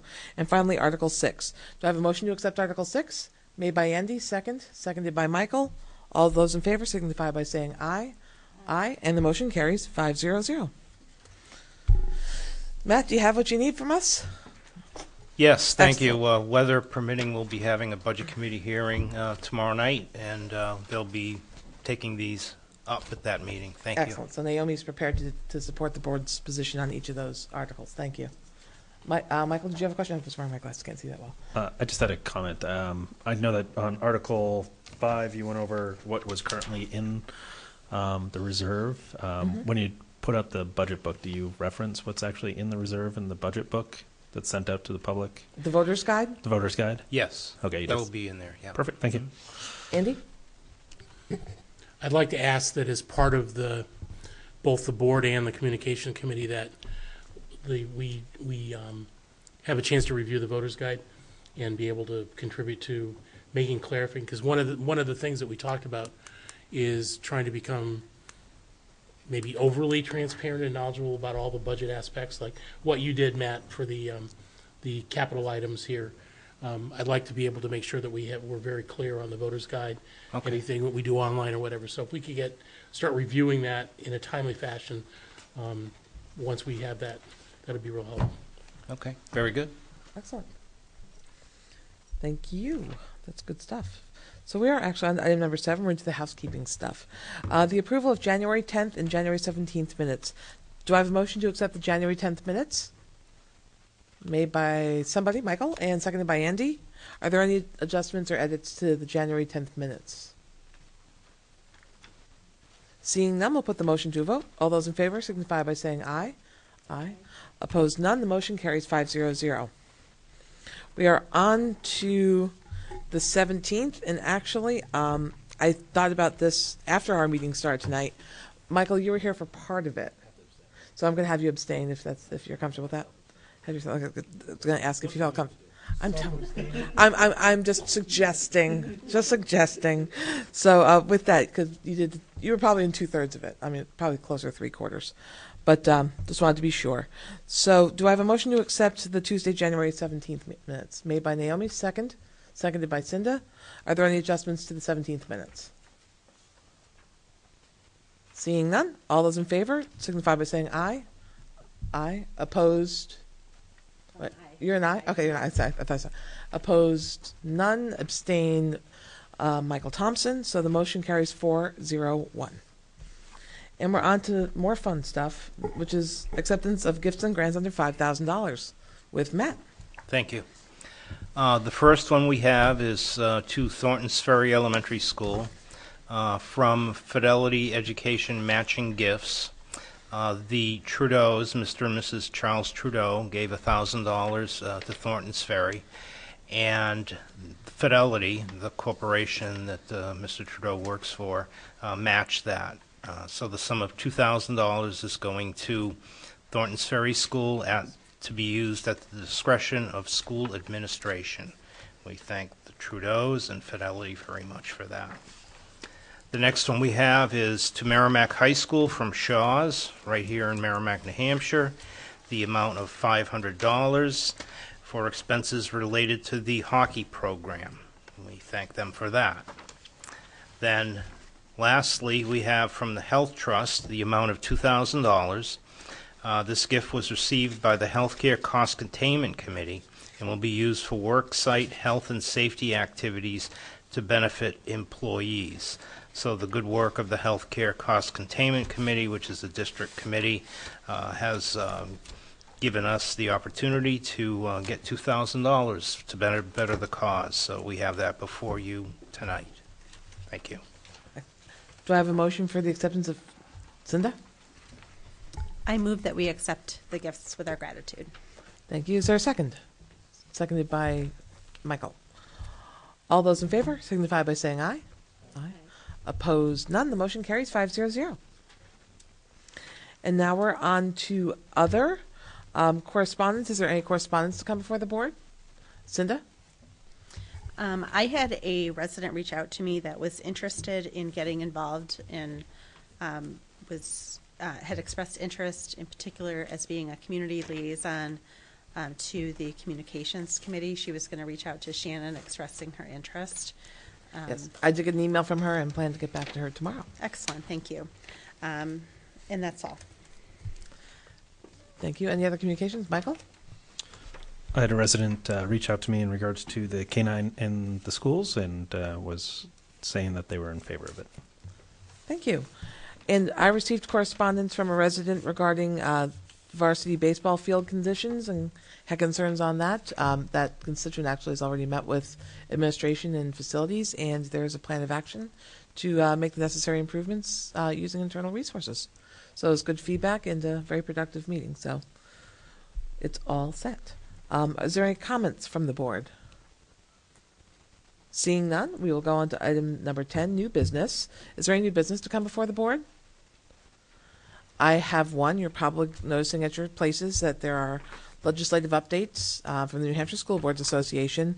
They're here because this is what's on the docket in the short term, so what's coming up and what's being reviewed in the House right now. The goal is, and in the Senate as well, the goal is to have our Merrimack delegation invited to an upcoming school board meeting before the exchange of bills between the House and the Senate, which happens in mid-March.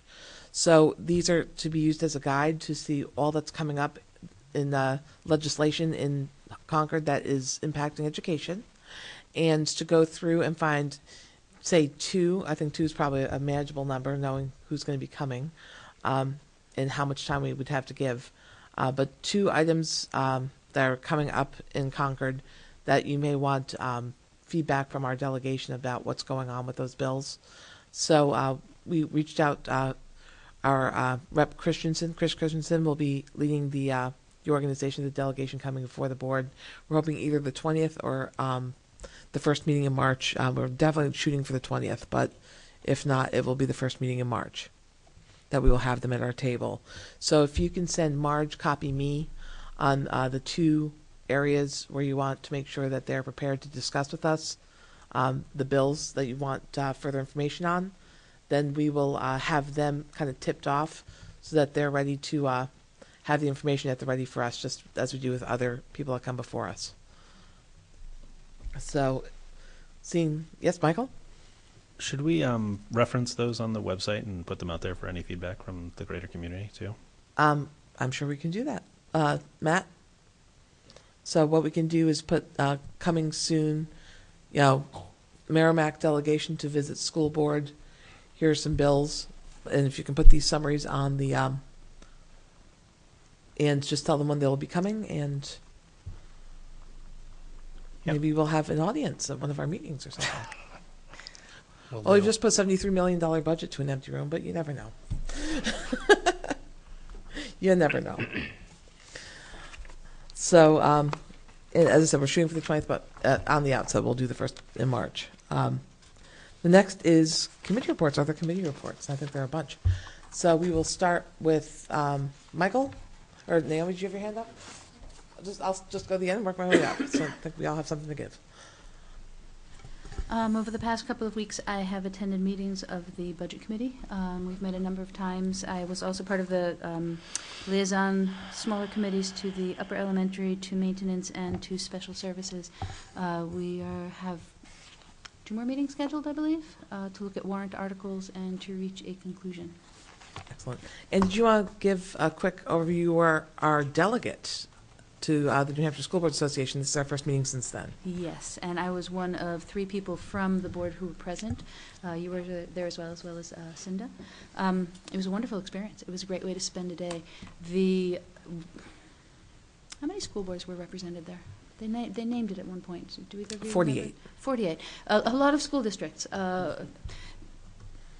There was a sharing of general concerns, voting on various items of interest to districts across the state, and consensus brought on a number of issues, as well as a sharing of a workshop on, what was the official title of the workshop on that one? There were 2.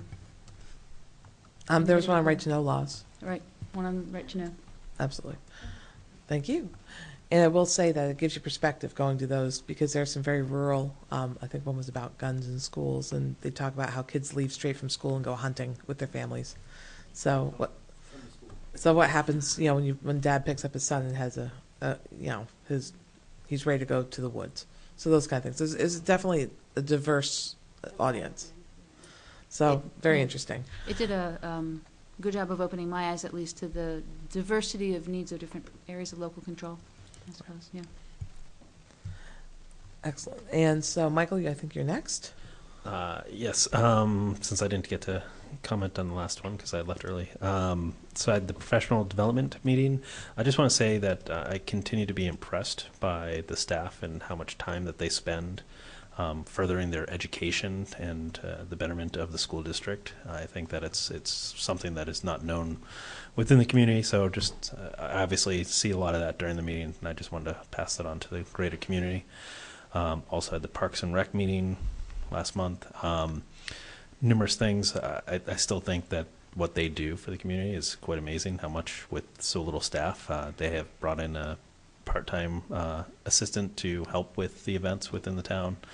And also we have discussed possibly revisiting the need for additional fields within the town. So, thank you. Is the Winter Carnival the 25th this month? Please check the website. Okay. That's usually a big draw with a lot of our students, right, so I figure their parents are watching. I'm traveling so much that I'm... Excellent. Cinda? As Naomi mentioned, I also attended as the alternate delegate at the New Hampshire School Board Association, and it really was interesting. It was the first one that I had ever been to, so it's really helped me see kind of the big picture of how that organization works and how it all pools together from the various districts throughout the state. So I thought that was pretty fascinating. And then secondly, we also talked about this earlier. Safeguard meeting was on February 2nd, and we talked about a variety of things. One thing, we talked about the K-9 update. The Mental Health Committee gave an update. This AOK asking for help. We have a student at the district who is working on a project and is getting some support on this Ask for Help AOK campaign. The next meeting for Safeguard is Thursday, March 9th. Normally it's the first meeting of every month, but because of the school break, the winter break, it will be on the 9th from 6 to 7:30 at St. James Church. I will also state any members of the community that are interested in being part of the community efforts.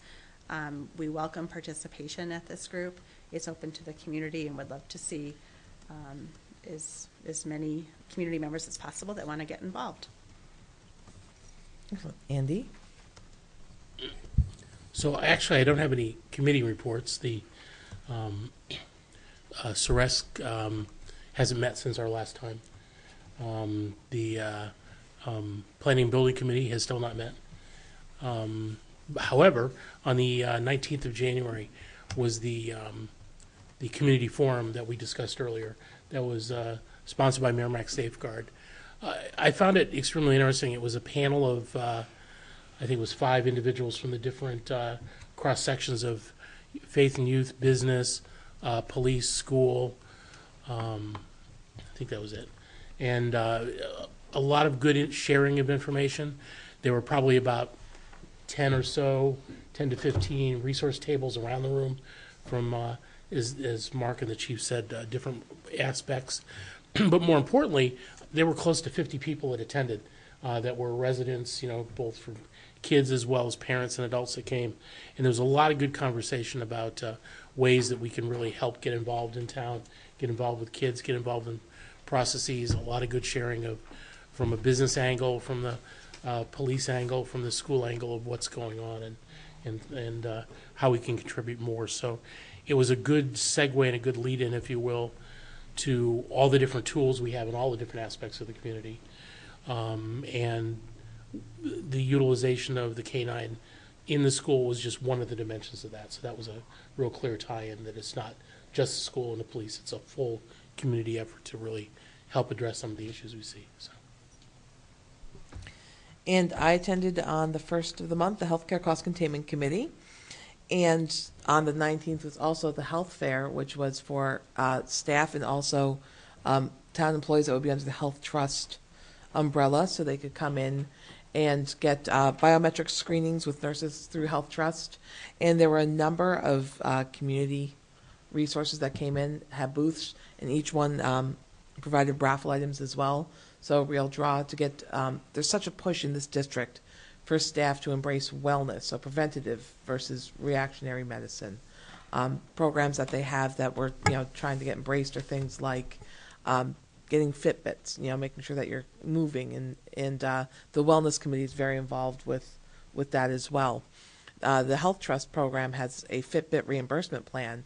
So if you get, it doesn't have to be Fitbit. I'm using a brand specific like Kleenex, but a wellness bracelet. There's probably 50 of them you could choose from, different models and different brands. But if you buy it, register it through your profile on their portal, you can get $100 rebate. So there are a lot of ways of getting wellness rebates through Health Trust as well that save staff money and get them to really work toward wellness. And it's at no cost to the district because it's through the Health Trust program. So it's been very beneficial. And some of the local organizations that did support this event were given certificates of appreciation from us, but I'll list them off so the community knows who is supporting our district as well. And we can give them support in return. Big Kahuna's Cafe and Grill, Broadway Bound, Convenient MD, CVS, Digital Credit Union, Elliott Orthodontics, Fit Lab, which used to be the Gold's Gym, Fleet Feet, Merrimack Parks and Rec, Merrimack Vision Care, New Balance, Nutrition and Motion, Service Credit Union, Shaw's, Weight Watchers, Whole Foods Market, who provided a raffle item because they couldn't attend, YMCA of Greater Nashua, Yoli Better Body System, Just Naturals and Company, who also sent a raffle item because they were unable to attend, and the Merrimack Adult Education Program. So our staff had a lot of resources at their fingertips to start the year off on a positive foot and have a healthy year ahead of them.